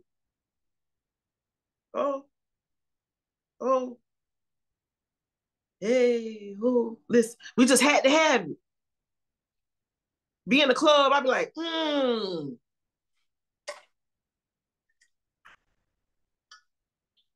Don't even worry about it. I'm gonna just pass by him and I'm gonna get his number because brother so and so, they get married next week. I got to have a date, so I'm just go ahead and get his number, and I'm just next thing you know, you done sin. Now you got a headache. Now you pregnant. Come on, living together does not equate marriage. If I'm too raw for y'all, I'm not apologizing. God bless you. I'm loving it being raw, but since she opened the door, we finna pull on her again. So she mentioned being equally yoked, because this is one of the questions that came, because I asked questions. I got a whole sheet of questions, y'all. What is equally yoked, and what is equally yoked? Is that just for spiritual, or is that a full round of your life? Does it apply to dating as well? Apostle Simona, since you brought it up, equally yoked. Repeat the question for me. What is equally yoked, and does that apply to dating as well? So in my perspective, right, equally yoked means that both of us are saved, right? But what I see in you will take me to my destiny. Right? That's how it should be. What I see in you, because we submit ourselves as women, hello, right? We submit ourselves as women to say, I do. So that means you are accepting. Now you're still under the covering of God, but you're also submitting yourself to that man. Whether it be bad credit, whether it be whatever dysfunction, you're submitting yourself to that, right? And so this is where conversations have to occur, right? Can that man lead you to your destiny? Can he assist you? Can he go with you? Can y'all be on one accord? Y'all have the same vision? Is his business, can it line up with what you got going on, right? Well, possibly too late, I'm married. Okay. Right? That's where it comes compromise conversation to see where that we're not in a marriage conference. I'm gonna leave that alone. But what I'm saying is, right, that person that you decide that should be equally yoked with you should believe in your vision, and you should believe in his vision. He should have a vision. Come on. He should have a vision, right? Now, a lot of times we go into dating in facades, right? And so this is why you have to have conversation, because if not, and people love to say, oh, y'all been together this long, you should know. No, we all change and transform on a daily basis. Let's just be honest. But this is where conversations have to occur, because sometimes people want things so bad, they'll become whatever they need to be for you to believe them. I'm looking at every chat. They'll become whoever they need to be to get you. They'll become, and people are like, oh, you should have known better. Yeah, sometimes, listen, again, this goes down to self-identification and your relationship with God. Ooh, just pop your hand and just keep going. Just pop your hand, just keep going. You have to have conversation, but I'm gonna lose him. You have to have a choice, because let me tell you, if you have a mask, you're not really giving that person a fair chance to decide if they can be able to live with you or not. You're not giving them a fair chance and a fair decision. They're making their decision based on what you're bringing to the table, of who you say you are, what you are doing, what your expectations are, what your promises are. Here we go, these promises, all these things, right? We bring all that to the table. That's just like Pastor Monty said, you're dating a person, and that actually kind of happened a little bit, Apostle Monty. I was just like, no, he did. You date a person, right? You could date a person a long time because y'all not living together, right? So you don't know what type of life he has or she has outside of what they're showing you. Hello. You only know sometimes what they are showing you. You can ask God to reveal it, but guess what? If your emotions override what God revealing, you're going to take yourself through it anyway. It don't even matter. It don't even matter. But I love God. You don't love God. Y'all don't. Listen. We say we do, but we want to face those answers. And so when we come with a fake facade of who we are, we cheat that person of that opportunity for real, because they're only going by their perception about what you're showing them. You're cheating them out of their decision, or honest decision. But they made a conscious decision to say yes. So I would say, equally yoked, can you assist me as we go on this destiny ride? Can you support my vision and not compete in it? Right? Can I help you in your pursuance? Right? Because sometimes a man has a vision and he don't want nobody to touch it. Right? I'm just talking about previous experiences. Right? I got it. Okay, you got it. But can you be a part of that vision? If you feel like you're excluded already and you're dating that man or that woman, you feel like you're excluded already, run. Picture yourself doing it for 9, 10, 20 years, right? Cheating yourself because you like the look. Cheating yourself because you heard about how they were in bed, so you just feel like you got to be that one. Nobody else can get them, so you already know you in there, so you just want to stick with it because of the look. But can they assist you to get the destiny? Can they assist you in purpose in that progress that you need to go in? Let's just be honest, right? This ain't marriage class, so I'm not going to go into what else I was going to say. But I will say this. Don't allow nobody to cheat you out of your promise. Have those uncomfortable conversations, right? And sometimes you say, Apostle, well, you know, they real good. Yeah, people are real good pretenders. But at the end of the day, can God change them? Yes, God can, if they allow it. Hello. Apostle, I have a question. I think a lot of times, and I could use myself just being transparent. A lot of time, I think what mess up a lot of men, they're not really taught coming up. So it's a facade to put up like I know. And let's just be honest. No man don't want a woman to know they don't know. So what happens is, because this almost happened to me, I'm just being honest with you, and I stopped it. I got a mentor that was like, yo, nephew, don't do that. You got to do this. You know, that's not going to work. And men don't be, and men, like I said, men, I'm not beating us up. I'm just, just being transparent. We don't want a woman to know we don't know. We want to make it seem like, we know everything because we men, yeah, I got it. I got it. But if you don't know, I was always taught, ask if you don't know. And a woman will respect you better if you ask and she see you trying. But if you act like you got it together, they're not gonna want to rock with you. It's gonna be like, oh no, this dude. But you have to be transparent and say, I don't know. I don't know how that goes. Can you share that with me? I don't know how to build credit. How do I do that? I was never taught that. Men are not gonna do that. But you have to do that in this season because life is different now. Women know you don't got your stuff together. They're not going to too much fool with you. They just be honest. He's going to be like, oh, okay. But if they see you're trying, they will make the effort and say, you know what, he's trying. He doesn't know, but I'm going to help him. I'm not going to pay his bill, but I'm going to show him how to pay it. Because some men really just, honestly, you will be surprised they don't know. Because that father wasn't there to say, hey, you do this, you do this, you do this. They wasn't there for that. I know my dad wasn't there for that. So that's when I had to transfer into mentoring mode from one of my mentors, one of my spiritual fathers, and he had to guide me. So when the time is right, I'll know how to do that and won't be making bad mistakes, thinking a woman trying to put me down when she's really trying to be a potential helpmate. That's where that pride come in at. Why does God give us, somebody answer this for me.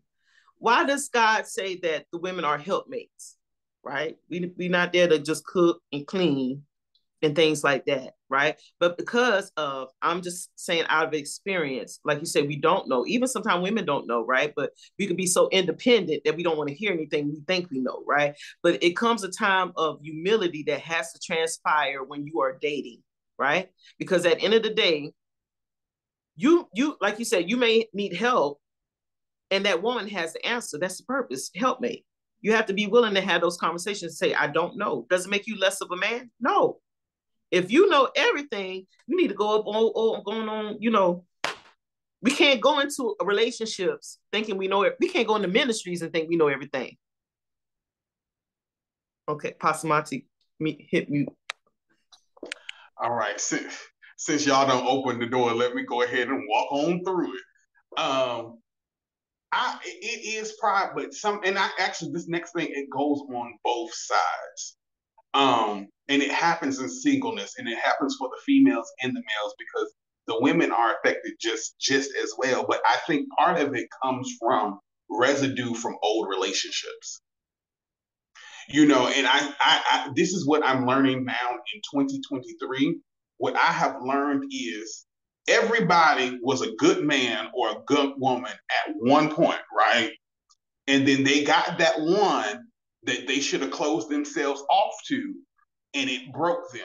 So now we get to the mindset is we're not going to let anybody else put me in that area. So what happens is until God brings somebody, or I'm gonna say until somebody is skilledly fit to deal with us, that can break down those walls, that can break down that hurt, that can break down that pain, until we can find somebody that is quote unquote worthy of that, we don't open up, women or men, to allow them to come in, because it's like, we not going to do that again. You not about to get me twice, because I almost died in that place. I almost lost my identity in that place. I done gave my all. I done helped him raise his kids. I done took care of her kids, done put her in a house, and I done came home and she done took all my stuff, put it in a U-Haul, and I don't know where she is. Come on now. Come on now.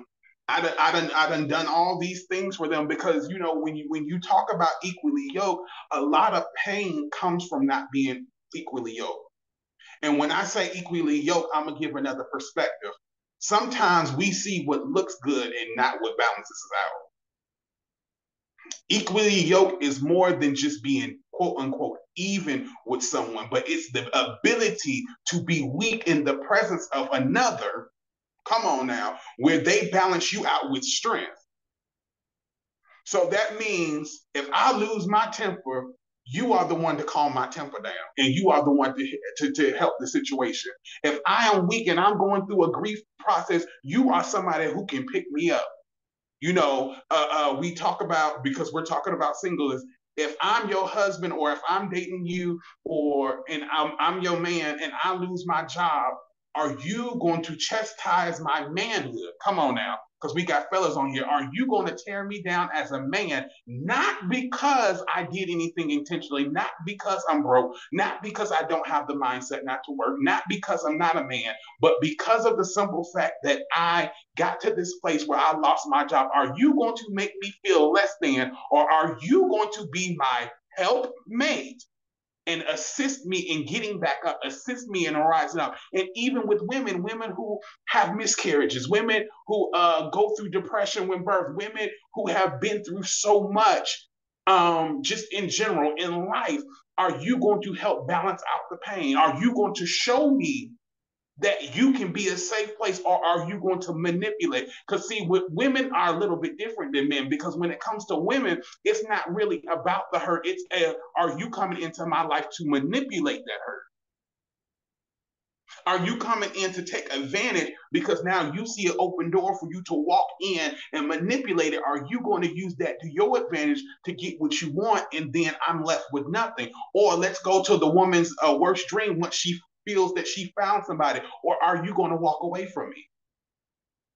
But when it comes to a man, it's the hurt is a little bit different. The hurt is, you made me look weak. You hurt me and you made me look weak, so I'm gonna get you before you get me. I got friends.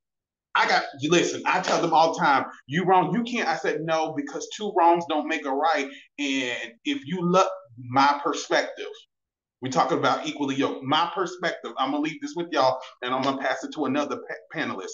My perspective is this: if you truly love someone, and if somebody truly loves you, they would never do anything to put you in a position that will cause you harm, that will cause, ladies, that will cause you to go to jail, that will cause you to have tickets. Come on here. That will cause you to be without them. Come on here. Let's talk about it.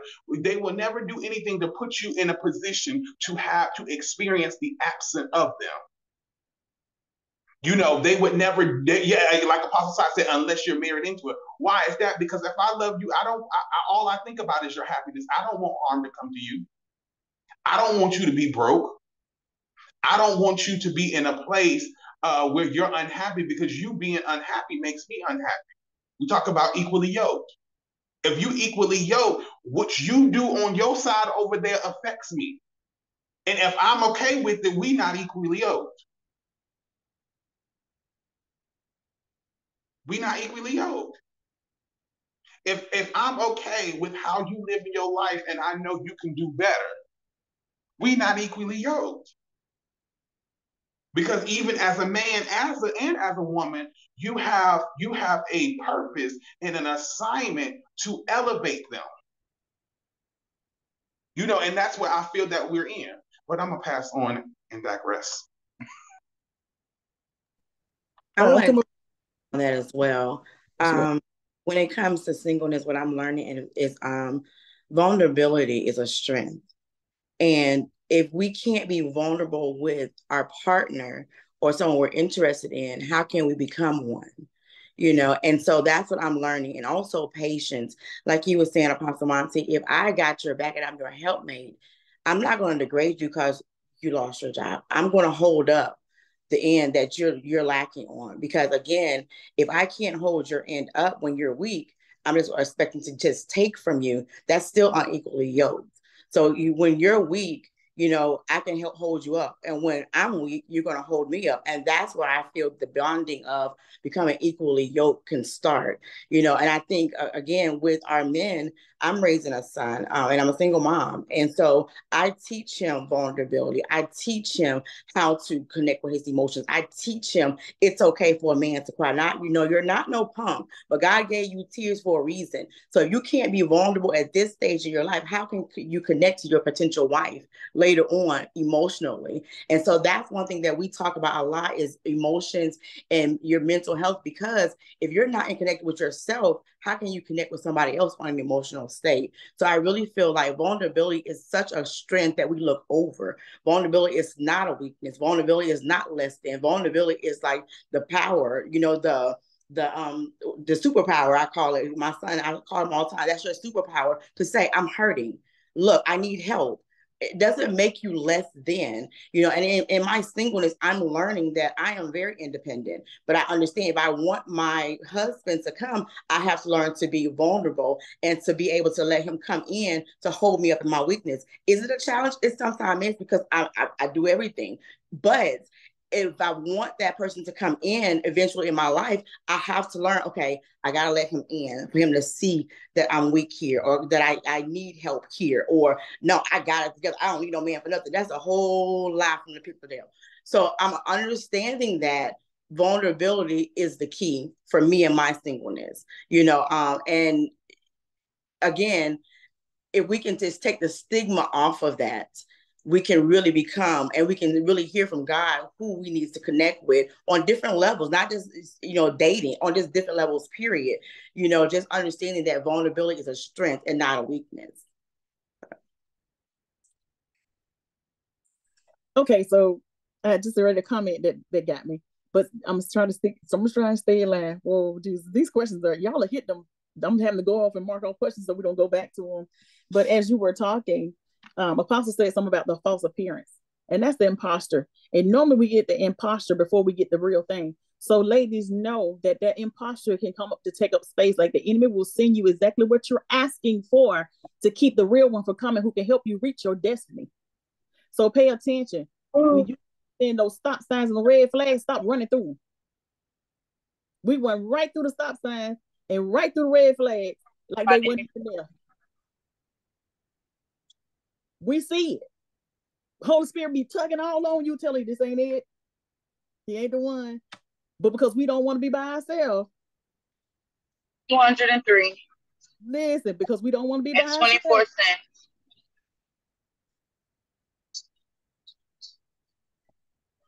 We run right on through. We went right on through the stop signs. We went right on through everything in front of us because we just don't want to be alone. And so we want what God has for us. You have to pay attention. Stop running through the stop sign.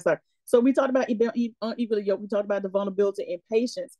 But here's the question that really had me wondering, and these two kind of go together. How do we achieve wholeness in being single when we have so much trauma and bad cultural habits from our past? How do you walk into wholeness, and when do you know it's time to start dating? If you got trauma, you got baggage, you got issues. How do you move into wholeness, and when do you know it's time to date? These were questions really I sent out for these questions, y'all. I don't know who want to go first. Okay, let me start off first. I would say when you identify that you have trauma, the first step, of course, is identifying it. How do you identify it? You identify it when you're triggered. You identify it, and we all, whether you acknowledge, you all know certain triggers. You know if somebody mentions your mom, you become triggered. For me, since we in here and I'm triggered, a female yelling at me is a trigger. So, if anybody has ever witnessed it, I might get real quiet because I'm in a place of before nut if you buck and I'm still saved. And I'm just being transparent. So, if you were somebody and you were to do that, to me, that's a trigger for me that'll set me off. So how do I, when you healed, when it no longer affects you? But now let me correct something. When it no longer affects you, but that does not mean you allow people to try to recreate that trauma. And what do I mean? Sometimes when we are in our singleness and people know our pitfalls, they know our flaws, they know that we don't like people that don't pay bills. They know we don't like people that go to dinner and turn their phone over. We know that we don't like people staying in our house because we don't walk. They was in our house doing God knows what. We know we don't like people when they say my car's broke down. We talking about trauma here. My car's broke down. Can I use yours? And they riding around town with somebody else in your car. We talking about real trauma here.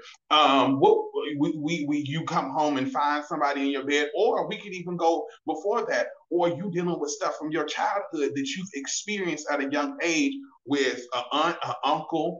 I know now I can say this. I know I have friends from middle school and high school that have slept with people's parents while they were in middle school and high school, their friends' parents, and it has caused a trauma because it caused them to grow up prematurely, but it also caused them to desire a certain thing. And why is that a trauma? That is a trauma because if they like somebody, if you don't exhibit this, I can't respond to you. So the healing that has to come forth, you have to get to the place that you learn how to get over that so that you can respond. Some of us are in such a trauma and we think it's just our outward reality, but what it is your inability to connect to another. You wonder why you can't commit. You wonder why you can't find a spouse. You wonder why you have a problem with talking to. This generation has an issue with somebody saying, oh, back in the day, you could say, oh, you're handsome, or you're beautiful. Can we go out to eat? Can we do this? You can't do that now with, oh, I got a man, or, oh, I this. You can't even compliment somebody. Why? Because somewhere there was a trauma that doesn't allow them to react because there's something that happened that they're like, I'm not going through that again.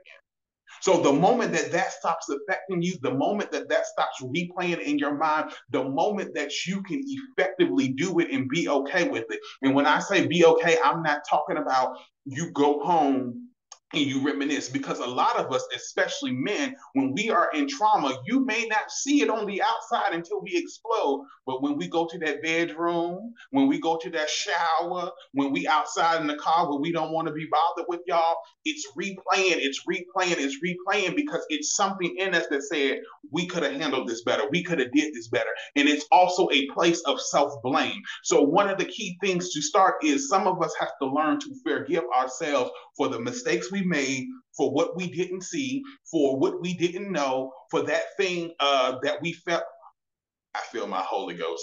That thing that you felt that you were so anointed and you were so prophetic and you had eyes to see, but you missed it. Come on here. That thing that God speaks to you, but God didn't speak to you concerning this. Or even some of you that have experienced things at a young age, and you say, well, God, if this is you, why did you allow me to experience this? Because now I can't move.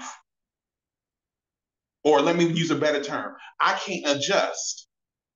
Okay, I can't go with what everybody's saying.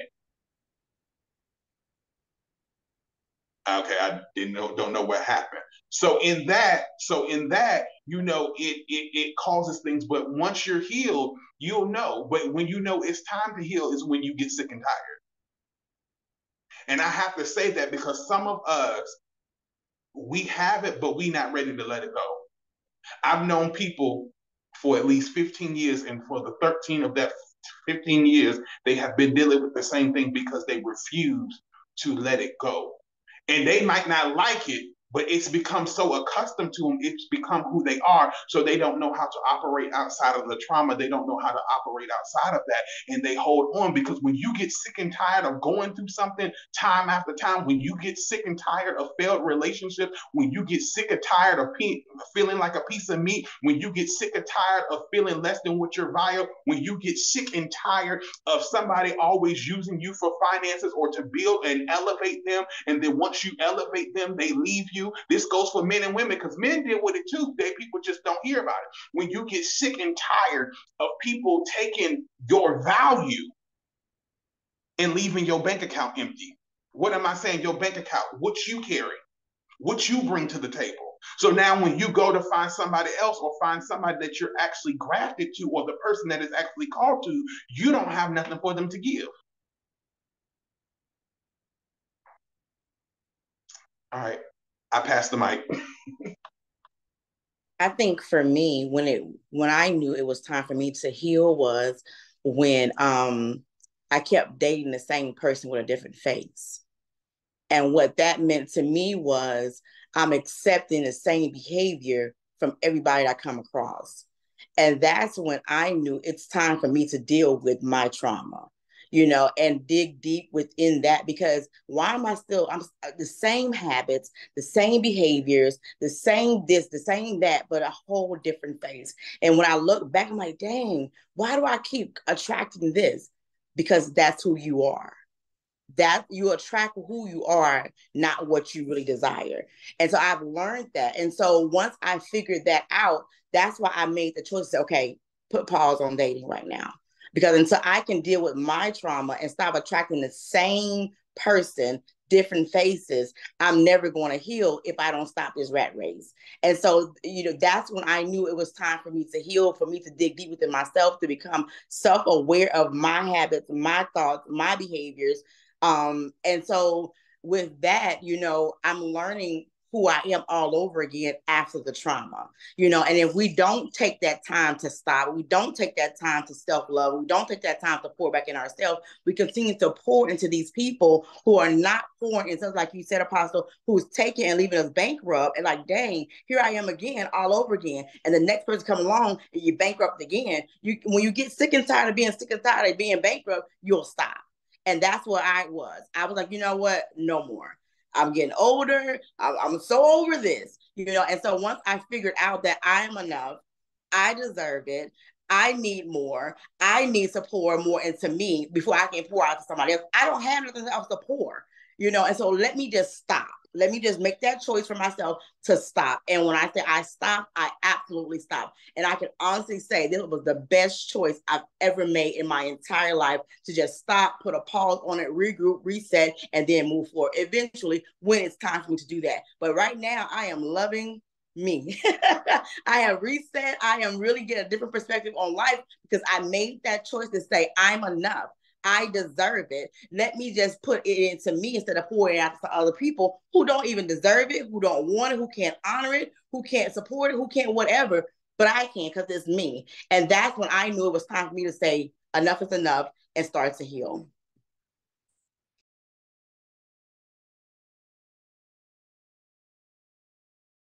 I guess we're gonna leave it there. Thank you, Jesus. That was really good. Listen, some of us need some deliverance, We need to sit down and shut up and be healed before we even go out there looking for a partner, because we come in with our traumas and we'll hurt somebody because we're walking around and hurt, putting on a mask, as her business called taking off the mask. We're walking around with a mask on and we're really pouring out all our pain, and we're trying to connect and date, but you ain't healed from your last hurt. You ain't healed from your past trauma. Come on, Elder Colby.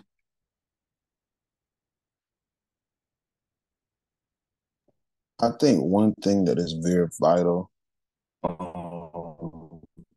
I'm currently doing this now. I think, and I hope y'all don't throw a shoe at me. I mean, I won't get hit anyway because we're on Zoom, so I'll be okay. But I think everybody, after you get out of a relationship, I think everyone should go to counseling. I currently do that now, for numerous of things, and I think counseling in the Black church, and I think Prophetess just graduated with her counseling degree. I think we did, if I'm not mistaken. Counseling is important to Black and white people, to all people, because it is not fair to the next person what happened in your last relationship. And I think what happens is people bring trash, and, like Apostle was saying, and Apostle Washington was saying, we bring that over, they didn't park the car right. That's how Johnny parked it. And, you told him not to park. And, all those things trigger, and it's not my fault. So then we got to deal with the last husband. He cheated on you. He was gay. And then you trying to make sure that I ain't gay. So, oh yeah, we going there. And so you trying to figure I ain't gay. I didn't let the toilet seat down the way he did it, and he left something right. It's just all that kind of stuff. But at the end of the day, it's not fair to the next person, vice versa. So I think counseling, and us Christians, we don't like to talk about that. Counseling is so important because those people have the knowledge and the wisdom to help you through different things. But we have to be the ones to take the knowledge and take the wisdom from them. I'm not saying go to no psychic. I'm not saying anything because I don't believe in that. That's demonic. But at some point before you move to a relationship, you need to see a therapist or a counselor. That way somebody can show you yourself and they can say, hey, you can have a different view. Because let's just be honest, our friends, they're not going to tell us the real truth about all this all the time. They're going to be saying, child, you find it ain't true. It was Johnny. It was Johnny. It was Leroy and Vincent and Thomas. It was all of them. But a therapist, a certified therapist will tell you, hey, this is what you need to work on. You don't know how to manage money. You don't know how to do this. Because when we don't do that, and I've seen this many times, like Apostle said, you could bring that trash over to the next one, vice versa, and it's not that person's fault. And they looking like, what happened?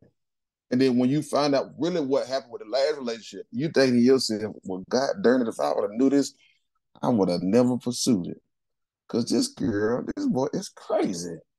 But I think if those things are discussed from a mature standpoint before you date somebody, you can evaluate yourself and don't take those things over to that. I would say even, and I've never been married, but even when people are divorced, before you get married to somebody else, you need to take yourself on a counseling trip.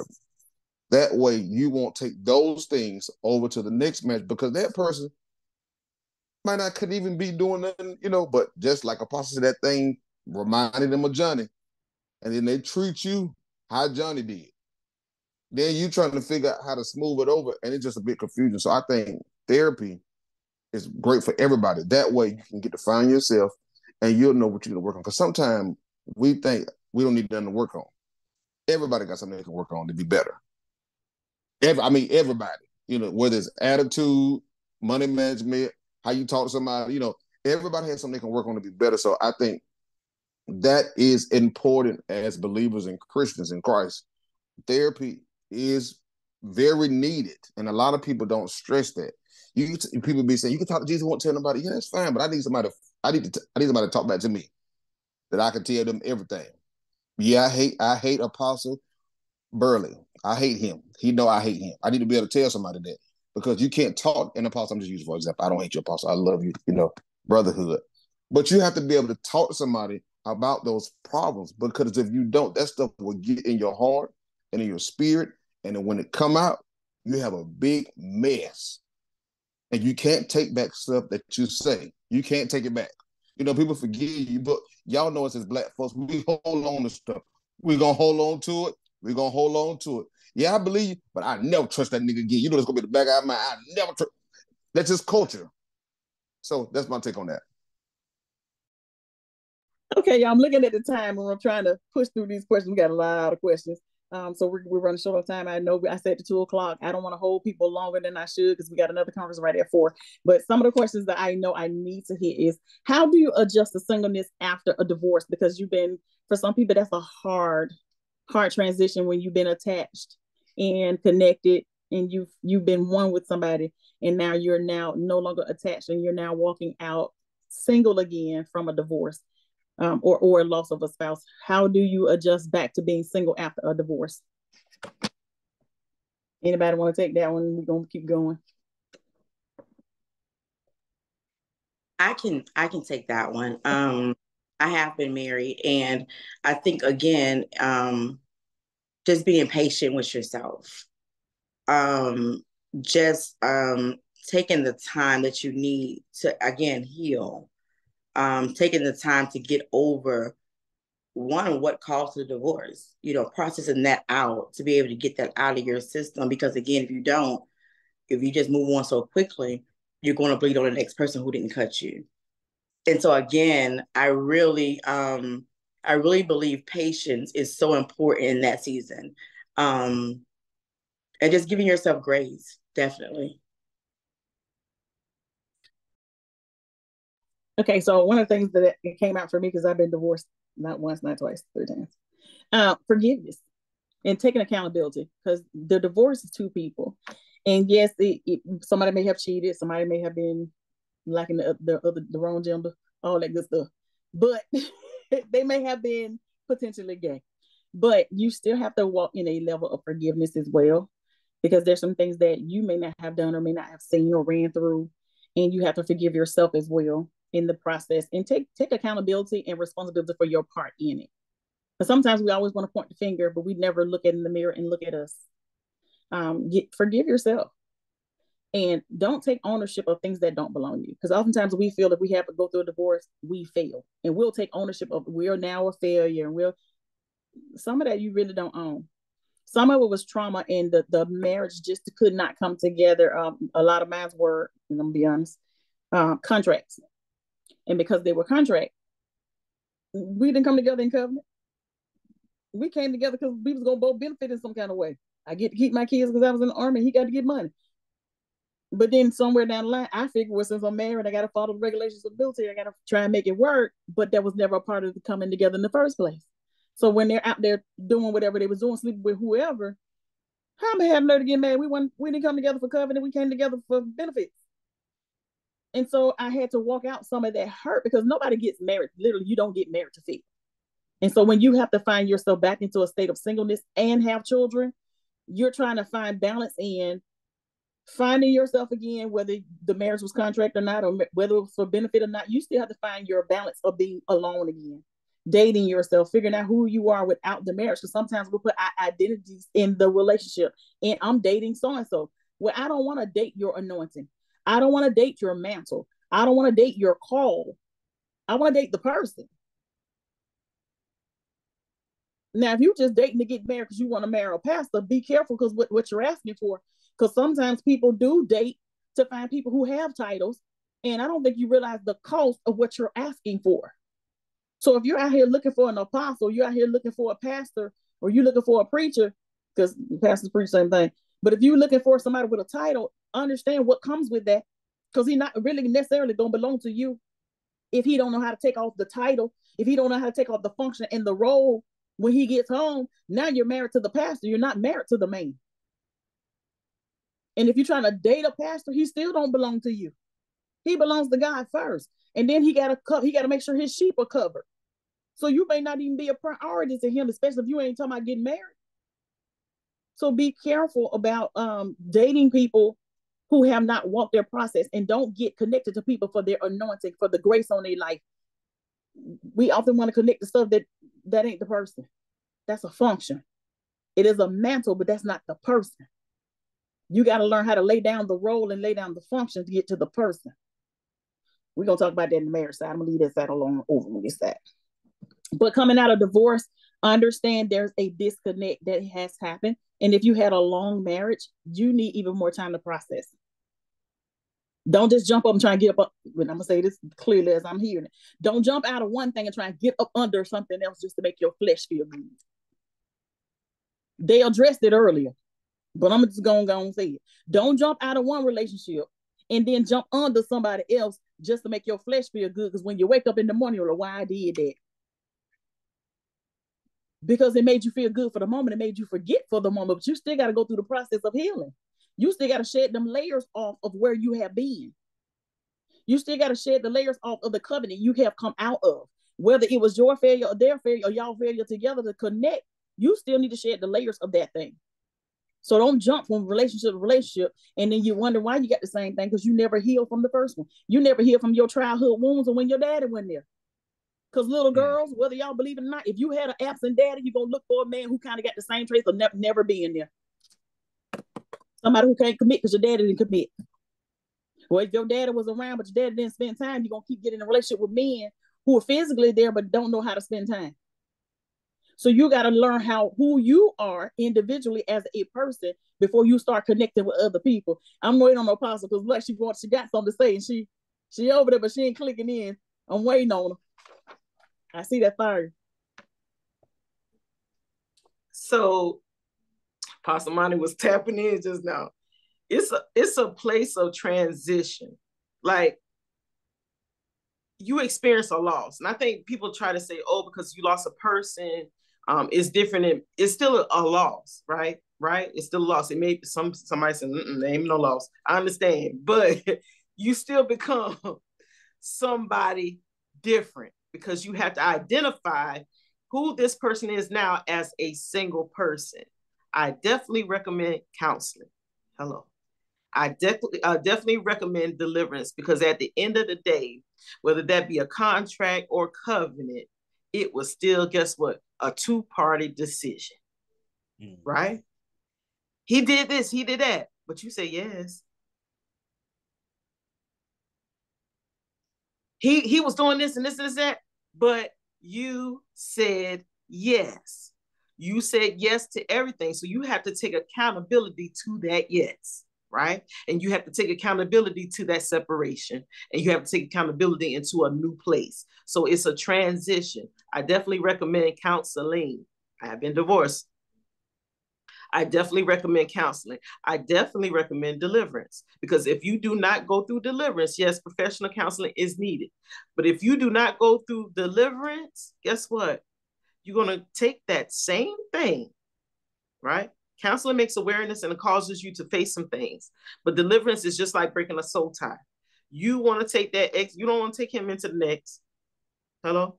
You don't want to take him into that next, right? And a lot of time when we are grieving divorce and different things like that, we are numb to things that are going on around us. And sometimes we tolerate things that shouldn't be tolerated. Can I be honest? We tolerate a lot of things that should not be tolerated at any point in given time. And so with deliverance, it brings an awakening of what you're not going to tolerate no more. Like Apostle Monty said, you can be, you're going through the healing process of going through something. You're taking on that ownership of it. And he doesn't like nobody yelling at him, right? So it becomes a trigger, right? But it doesn't bother him like that, but it doesn't mean that he's going to tolerate it any longer, right? You can't get the two twisted. Acknowledging and accepting and moving forward and healing from it does not mean that you tolerate it because you're healed from it. No, you just know your boundary and what you're not going to accept. Hello? A lot of us don't want to accept the boundaries that we know need to be in place, and that's the problem. Whether it be divorced, married, single. We have to create healthy boundaries and acknowledge those things. And sometimes that does take counseling, professional counseling. There's nothing wrong with it. But it also takes accountability and deliverance so what's in you can come out. You can't keep pointing fingers. What's in you has to come out. What's in us has to come out, regardless. Now, if you still tolerate it after you go through deliverance, then guess what? That's on you. That's like Apostle said, that's you adjusting to settling. In Jesus' name. Okay, I have one that was sent anonymously. What if a person is going through a divorce that was married to the same sex? So here it is. They've come to Christ, turned their lives around, ready to walk out everything that God has for them. Really want to be married to a man who was married to is currently going through a divorce with the same sex. And because now they know what's right. But how do they deal with the warfare that's so difficult? And they already went to their leaders. How do they deal with the difficulty of the warfare and the divorce from the same sex?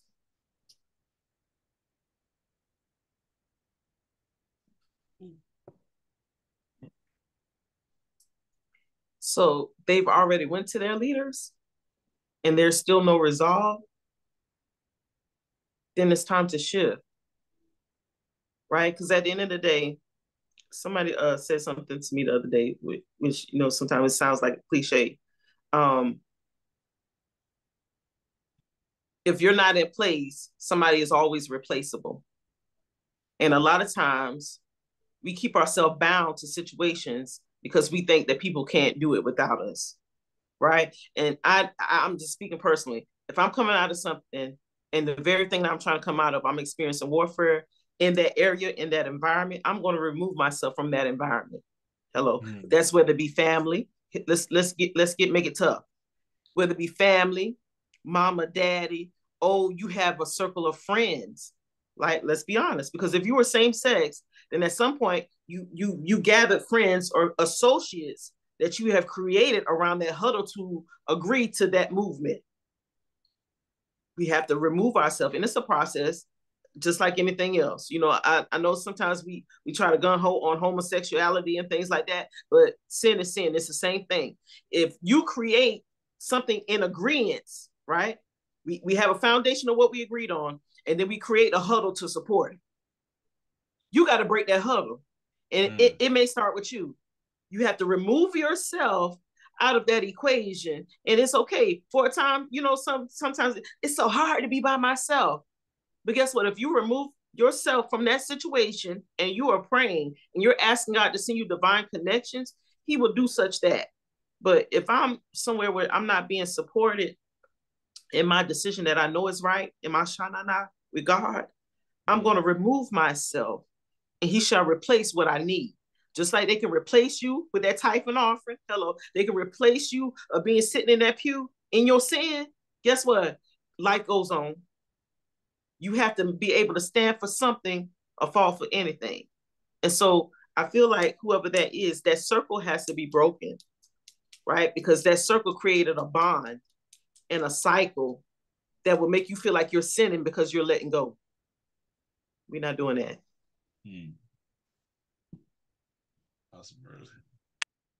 I'm going to just type in for 2 seconds.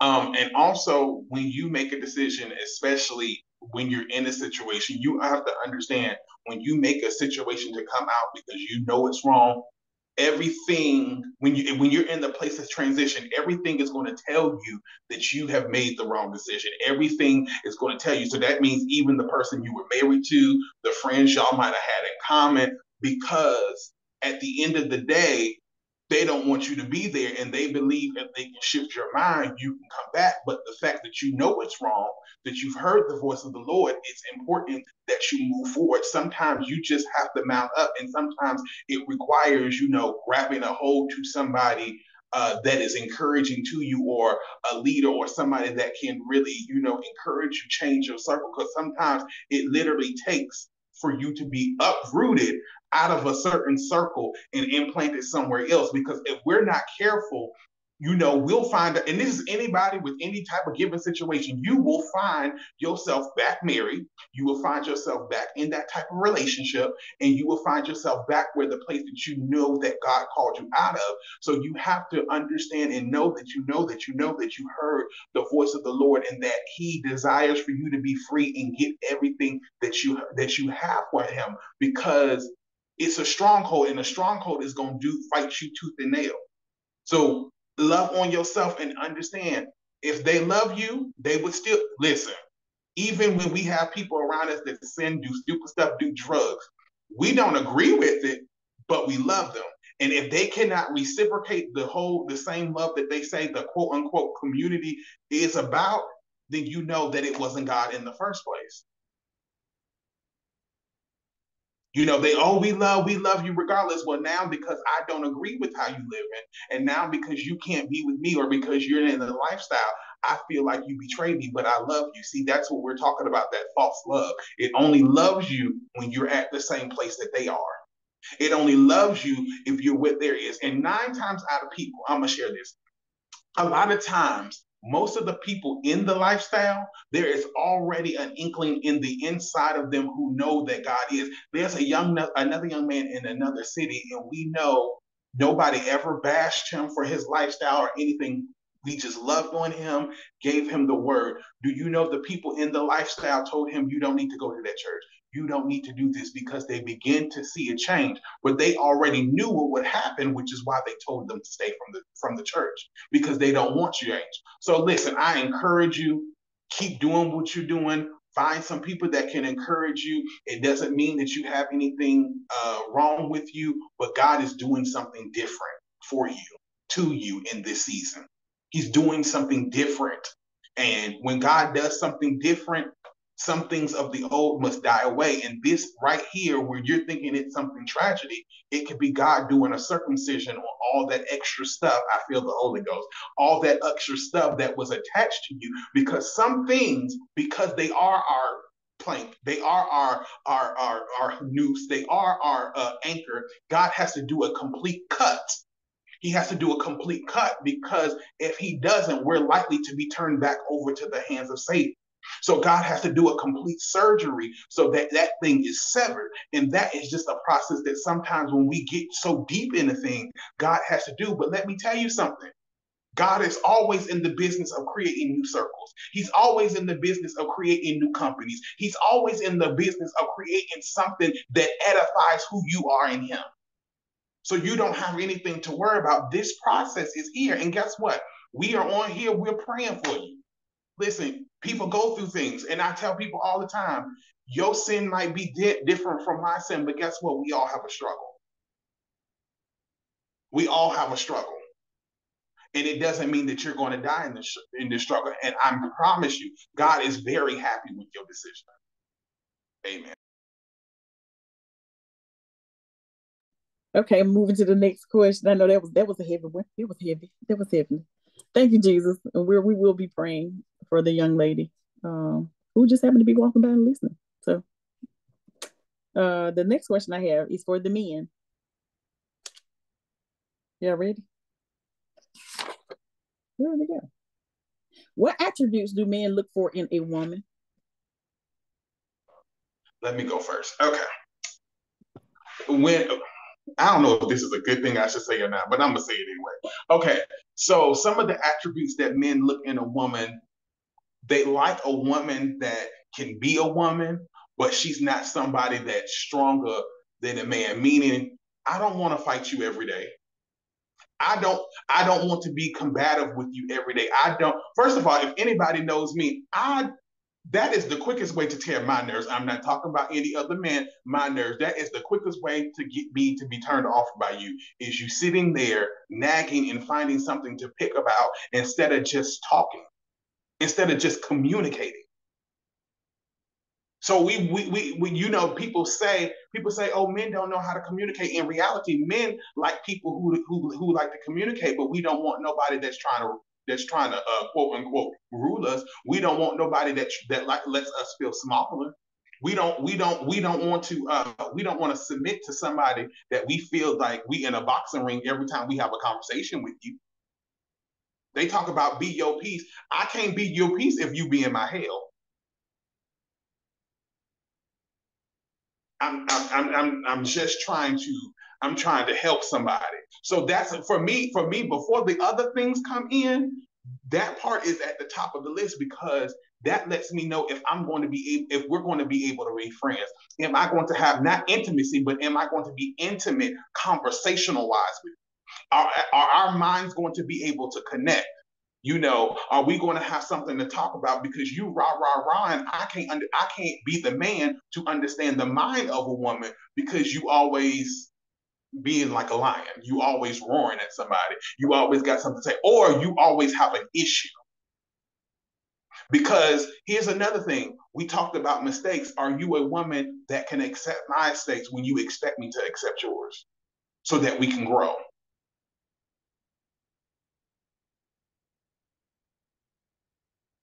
So that we can grow. So that's at the top of my list. Another thing, and I'm gonna share this, and somebody is going to laugh at me, but I must share this because I get a lot of inboxes. We don't like crazy women. We don't like crazy women. And me personally, and because this is a singles gathering, I'm gonna be transparent. Me, myself as a man, one thing, I'm in God. I would like to stay in God, right? One reason can't do crazy women, not that I can't handle it, but because my crazy is gonna come in competition with your crazy. And now I'm going to be out of God. You know, and because I realized this. Talk apostle. Because I realized this, I can't talk to you. And anybody will tell you, because I have had inboxes. If I sense you a stalker, if I smell you crazy, because there is something on the inside of me that might wake up, and I can be your cellmate. Yes. So therefore, I can't do that. And when I see that, like they said, it's something that I can see that you have not dealt with, and rather than hurt your feelings, right? Rather than hurt your feelings, I just say, no, thank you. I'm not interested. Even though we know women don't like that. Oh, he think he better than somebody. No, because I see something that's gonna put me out of God, and it might put me into hell. I'm just being honest. We like smart women. We like women that are peace. We like women. Well, I can even say women who understands when a man is weak. When I say when a man is weak, is understanding when I have had enough. Understanding when the weight has just become too much. Because sometimes women, not blaming y'all, but sometimes we don't understand where the man is at his limit, but yet women keep expecting more. And they don't have you're requiring something that they can't give, and then you get upset because because they can't give it, because you don't have the understanding that, hey, but you understand if the man flips out. So we want a woman that understands. Not saying we got to run over women, because I don't want no woman I can run over that tears my nerves. I don't want that. I don't want that. I don't want no woman that I can run over, because if I can run over, that means you are a robot. I want somebody with a personality. I want somebody that loves God as much as I do. Meaning I can have a godly conversation and I can have a natural conversation. Meaning I'm going to say it, meaning you're my peace. If I'm doing ministry, you're my peace and not my hell. Meaning I can be in God and do what I'm supposed to do, and I don't have to worry about your jealousy, showing up, choking people, talking about you laying hands on such and such, because Prophet Hines says something. If you know that the mate that you desire or that you have your eyes on is anointed, and you know as a woman that you're trying to catch our attention, why would you let that come out? Oh, you can't be talking to other women. You doing this. So see, now you're stopping who I am in God. Now you're stopping my assignment. And you stopping my assignment before I even think about I do. Gotta go. That for me, if you know me, if you're gonna stop my assignment and not add to it, not saying that you will not be taken care of, but if you become a hindrance, if you come into a place where we have, and I have had this happen, when you come to a place of, we have a disagreement, so you all of a sudden want to attack my ministry because you know where I am in God, you are not the wife, you are the bride. You are not the wife, and you got to go with the quickness. Okay, I'm yielding. Next.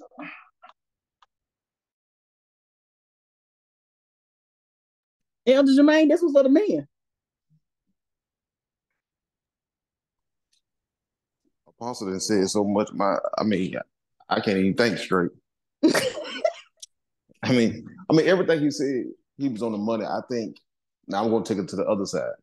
Okay, I can come back. Most men want a woman that's pretty, nice looking, smell good, but it's a lot of us men. Okay, a lot of us men don't like all this new stuff that women are doing now. All these eyelashes touching your nose, You know, all this unnecessary stuff, weave all over the place.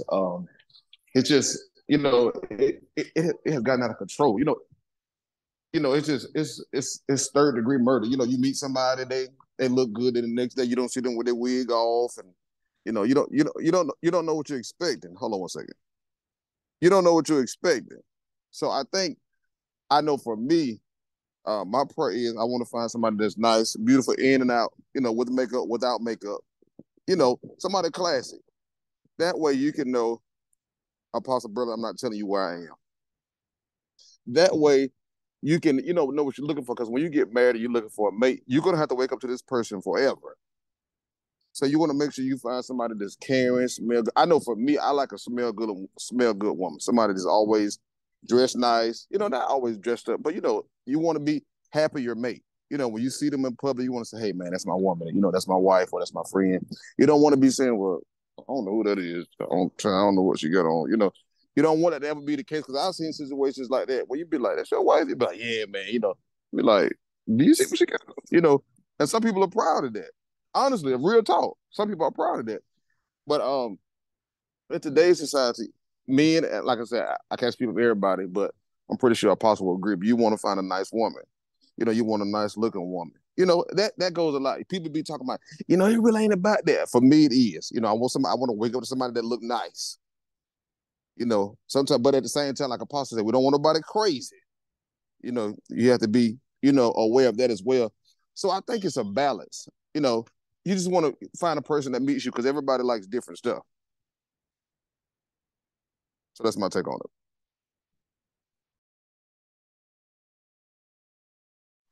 I got a question for you gentlemen, if you don't mind, Apostle Hines. I mean, Prophet Hines, if you don't mind. Why is it not, and I'm not gonna say it's not easy, because of course I'm not a man.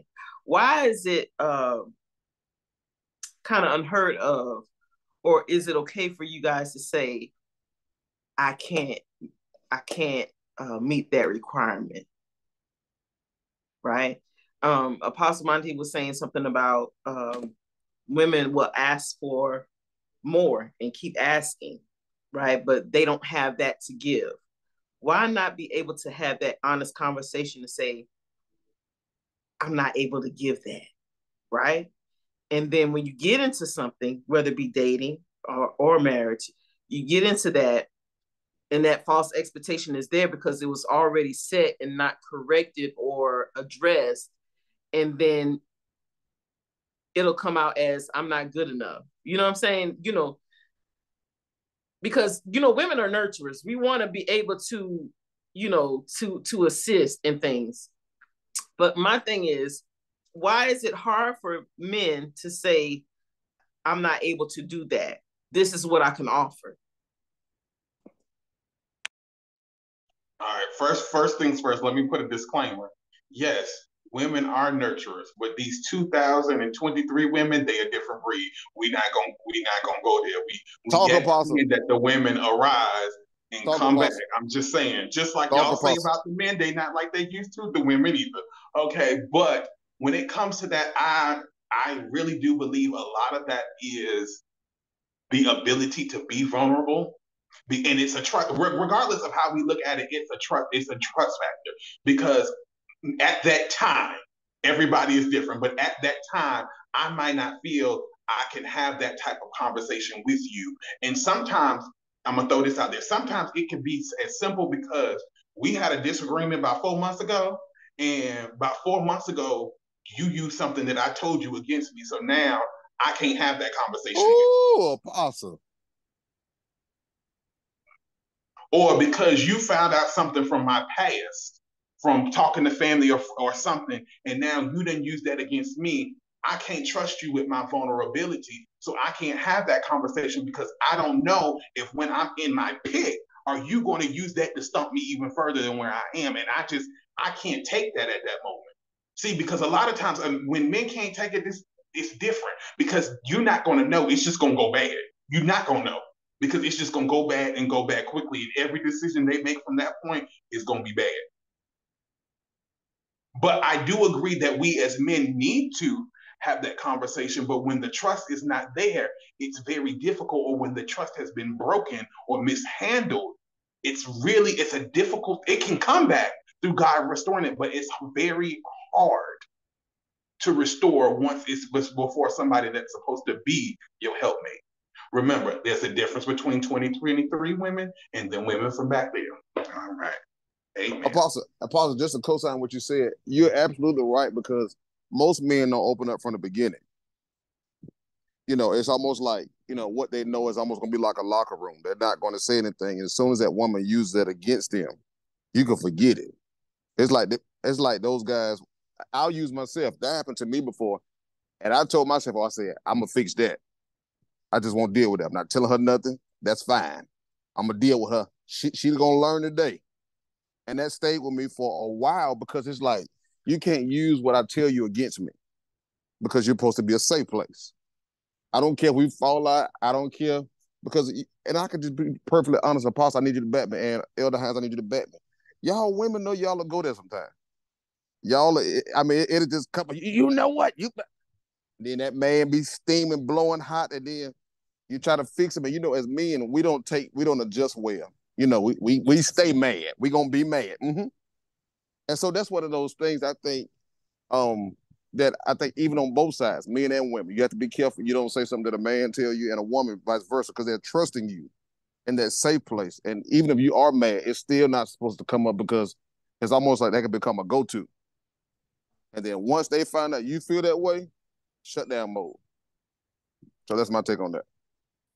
Forgive me, I know we're a little bit over time, but I know there's another male on here, the husband of Apostle Muldrow. Eric, do you have an answer? Or is he working? He may not be able to answer. He's at work, but he probably got a corner or something he can go in. No, don't do him like that. Don't. Mm-mm. He can't answer right now. He married. He a man. He's still a man. Okay. Right. At some point in time, because this is his first marriage, so at some point in time, I'm pretty sure he has an opinion on things, whatever like that. Because I think this definitely needs to be a table talk, and especially for apostles and prophets. Not saying everybody else ain't important, right? But apostle, prophets, and pastors, because we have to understand what a spouse is supposed to be, right? Even if you are engaged, in something, maybe need to be a table talk so we can understand what safe places look like. Amen. This is a real thing that we deal with. And so we won't have false expectations, because a lot of times people look at marriages and they create these false expectations that weren't even in place, but you saw so-and-so do it. So you felt like, oh, it has to go that way. But your relationship is not always going to be like somebody else's. And that's the problem of the identification of a relationship.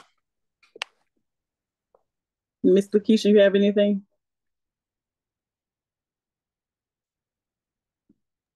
I think the question was, if I'm not mistaken, what a man wants in a woman.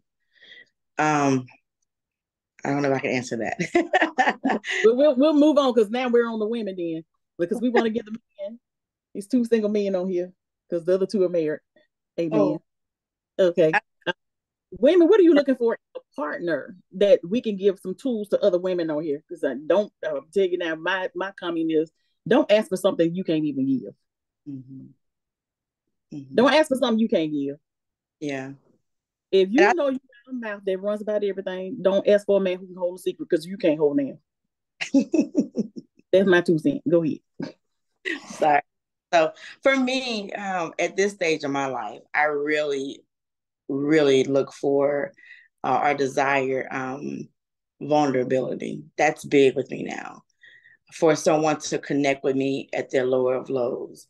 Someone to be, I can be their safe space, and they could be my safe space, where we can cry together, laugh together, whatever we can do it together, and not feel the shame or the guilt or the embarrassment or anything of that sort. Like you said, 2023 women.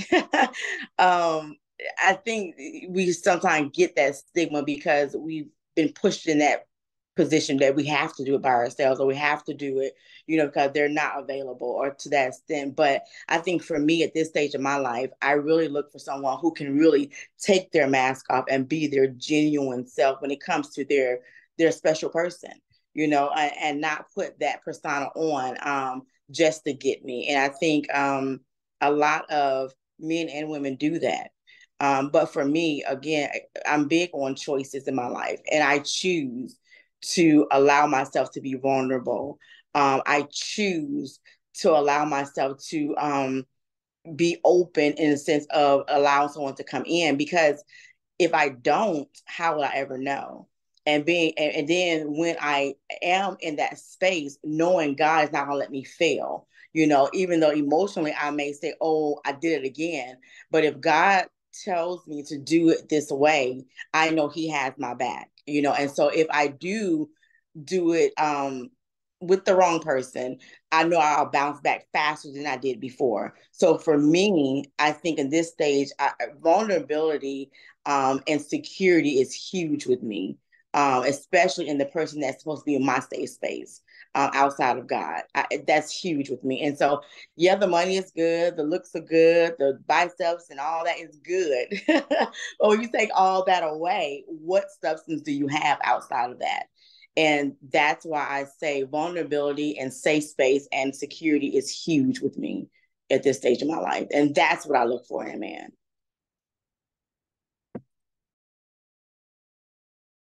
Eric, are you available now? I know he said give him a second. I want to give him the opportunity, Minister Eric, to give his input. Because anytime we can, as women, we can get insight from men, whether they're married or single, it's to our benefit. Even my husband can tell you, like he said, when I tried to talk to him, he was like, I ain't ready. He was up front. I ain't looking for nothing right now. He gave me that woman line. Oh, now we say me and Jesus alone. That's what he gave me. And I was like, oh, I was turned down for the first time in my life. Wait a minute. But he did it so sweet. And I called everybody, hey, I was turned down for the first time in my life, but he did it so sweet. And they was like, did he really turn you down? I was like, well, in my eyes, he did.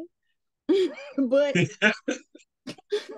in my eyes, he did turn me down.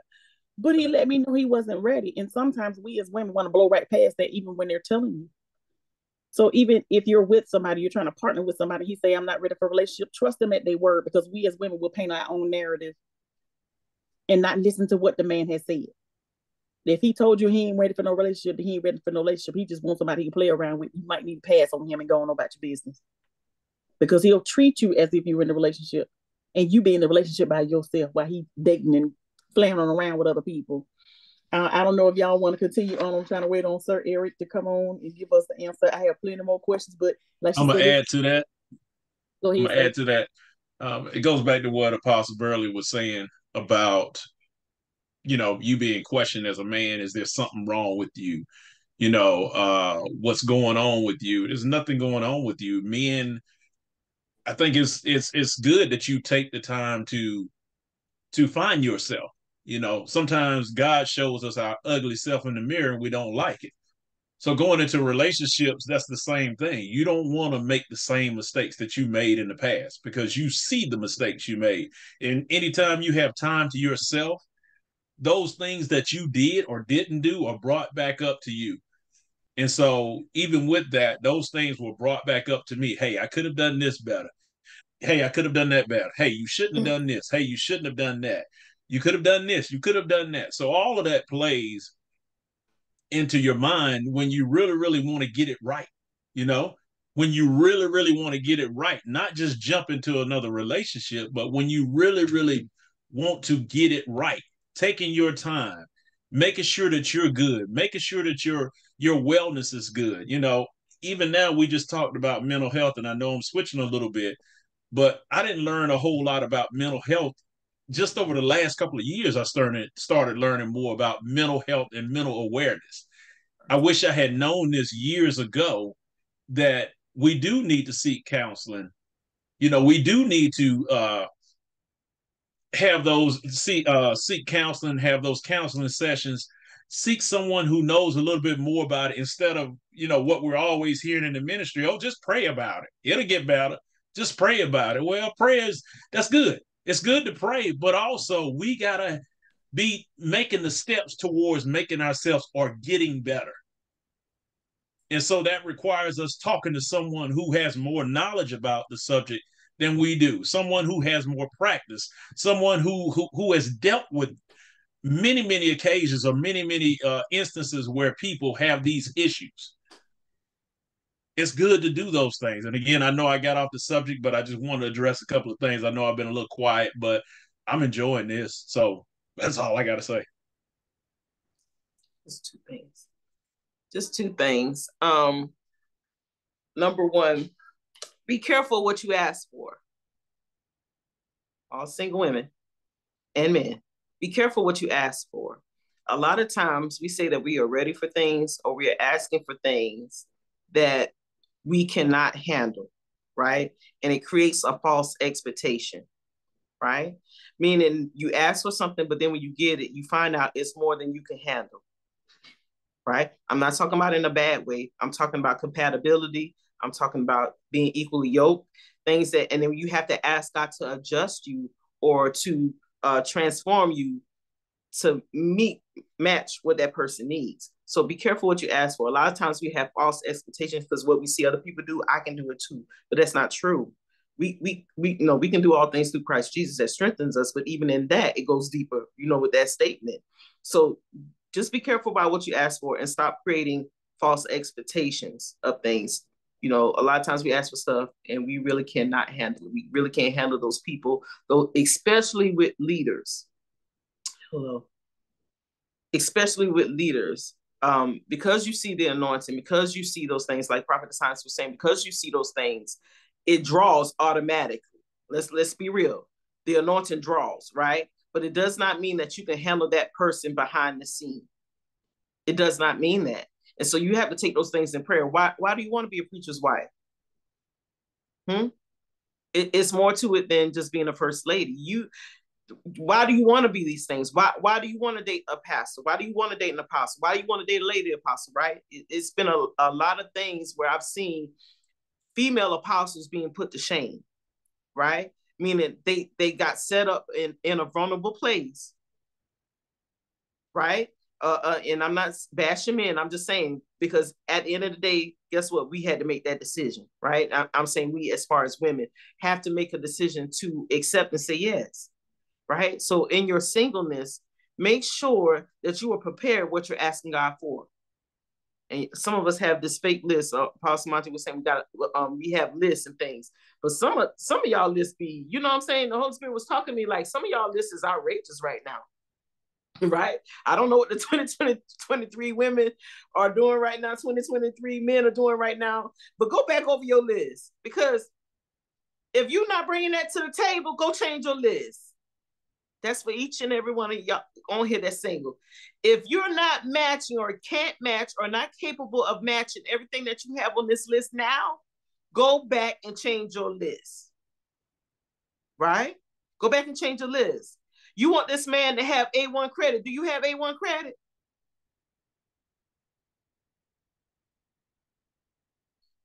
You want this man to do this and this and that. Are you doing this and this and that? You want him to be able to communicate. Can you communicate? You want him to handle your gangster.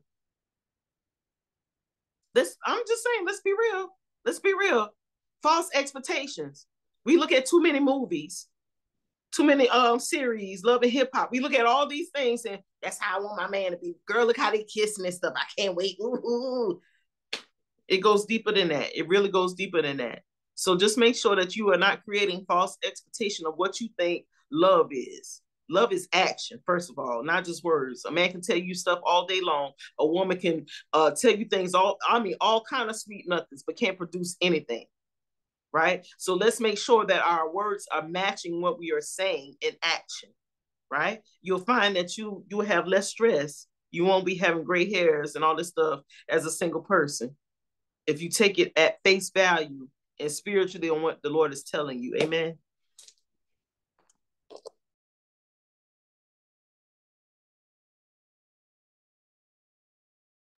Okay, I don't know if everybody has to go right now, but I was trying to give the audience a chance to ask any questions they may have had.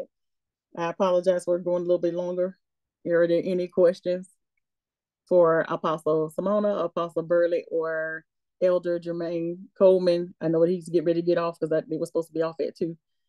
But if y'all have any questions, now's the time to ask. If not, we're going to close in prayer.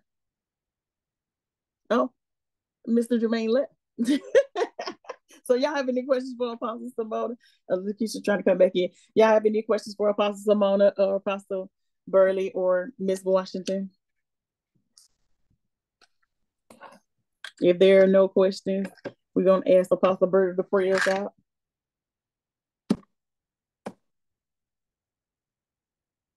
I ain't seen no questions. I ain't seen no hands. Amen. No questions.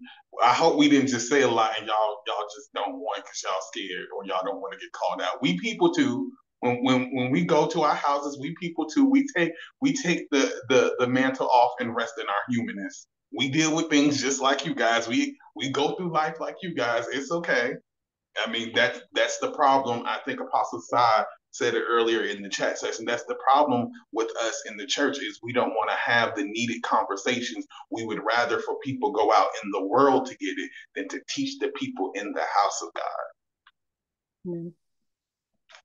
So, with that being said, since there are no questions, all hearts and minds are clear.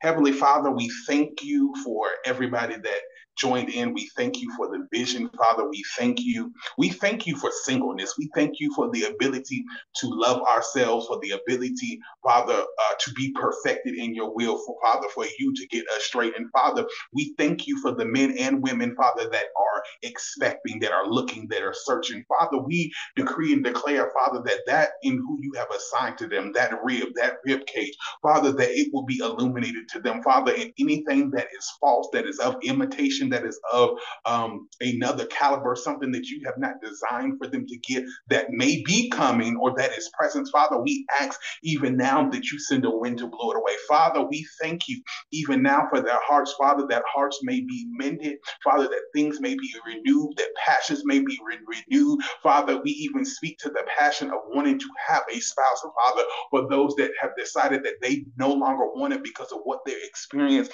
Father, we release a healing rain upon them now, Father, that they may be resuscitated in you, Father, for it is your will, Father, that they may accept all that you have for them. Father, we cover each and every person, Father, even as they take these tools back and use them in their own life, Father, that they may grow, that they may flourish as godly singles in kingdomship, Father, that they may continue to grow, continue to thrive, continue to move and not be stagnant. In Jesus' name we pray, amen. If y'all would do me a favor, if this has made any impact, if you can message me and leave a small, I would say synopsis of what you gain from it so that we know whether we're making the right impact. I thank God for the realness. I love the transparency of the apostles, my husband, Miss Washington, and Elder Coleman, who was on with us. Thank y'all for joining us this afternoon. When I tell you, anytime you get ready to do something for the kingdom, the warfare will come. My husband has a crack in his windshield about that long. Yes. He started leaking. Stuff just been happening all week long. And we was kind of just been laughing through it because it's like we know the enemy's coming. Anytime you do anything for God, the enemy's come to try. And we laugh. It's funny because we really laugh through it. We already know when you're in kingdom and you're trying to do what God called you to do, you already know things are gonna come. So you try to take it as it comes. And I don't even call it war. I just call it the enemy. He at play to try to frustrate your purpose, to try to frustrate what God is doing through you. So when you're asking for all this stuff, know that the enemy is going to come to try you, and God will stand for you. Just stand in the peace of God, because it has been a test. It has been moments where I'm just like, I don't even think we should do this. But even with my health and things going on, we kept pushing forward anyway, and we transitioned to online because of health issues and some other things that took place. But we're grateful for y'all who joined us. Thank you. You can leave a comment. You can leave it in the chat. You can leave it, message me through Facebook, or you can send a text message.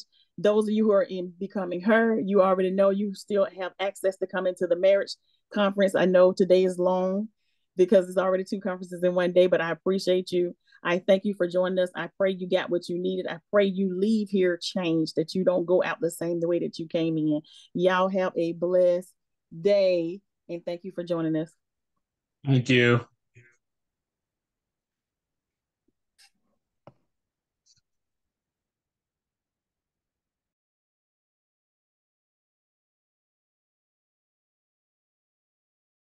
Miss Lakeisha, Miss Washington, I need you to send me your cash app.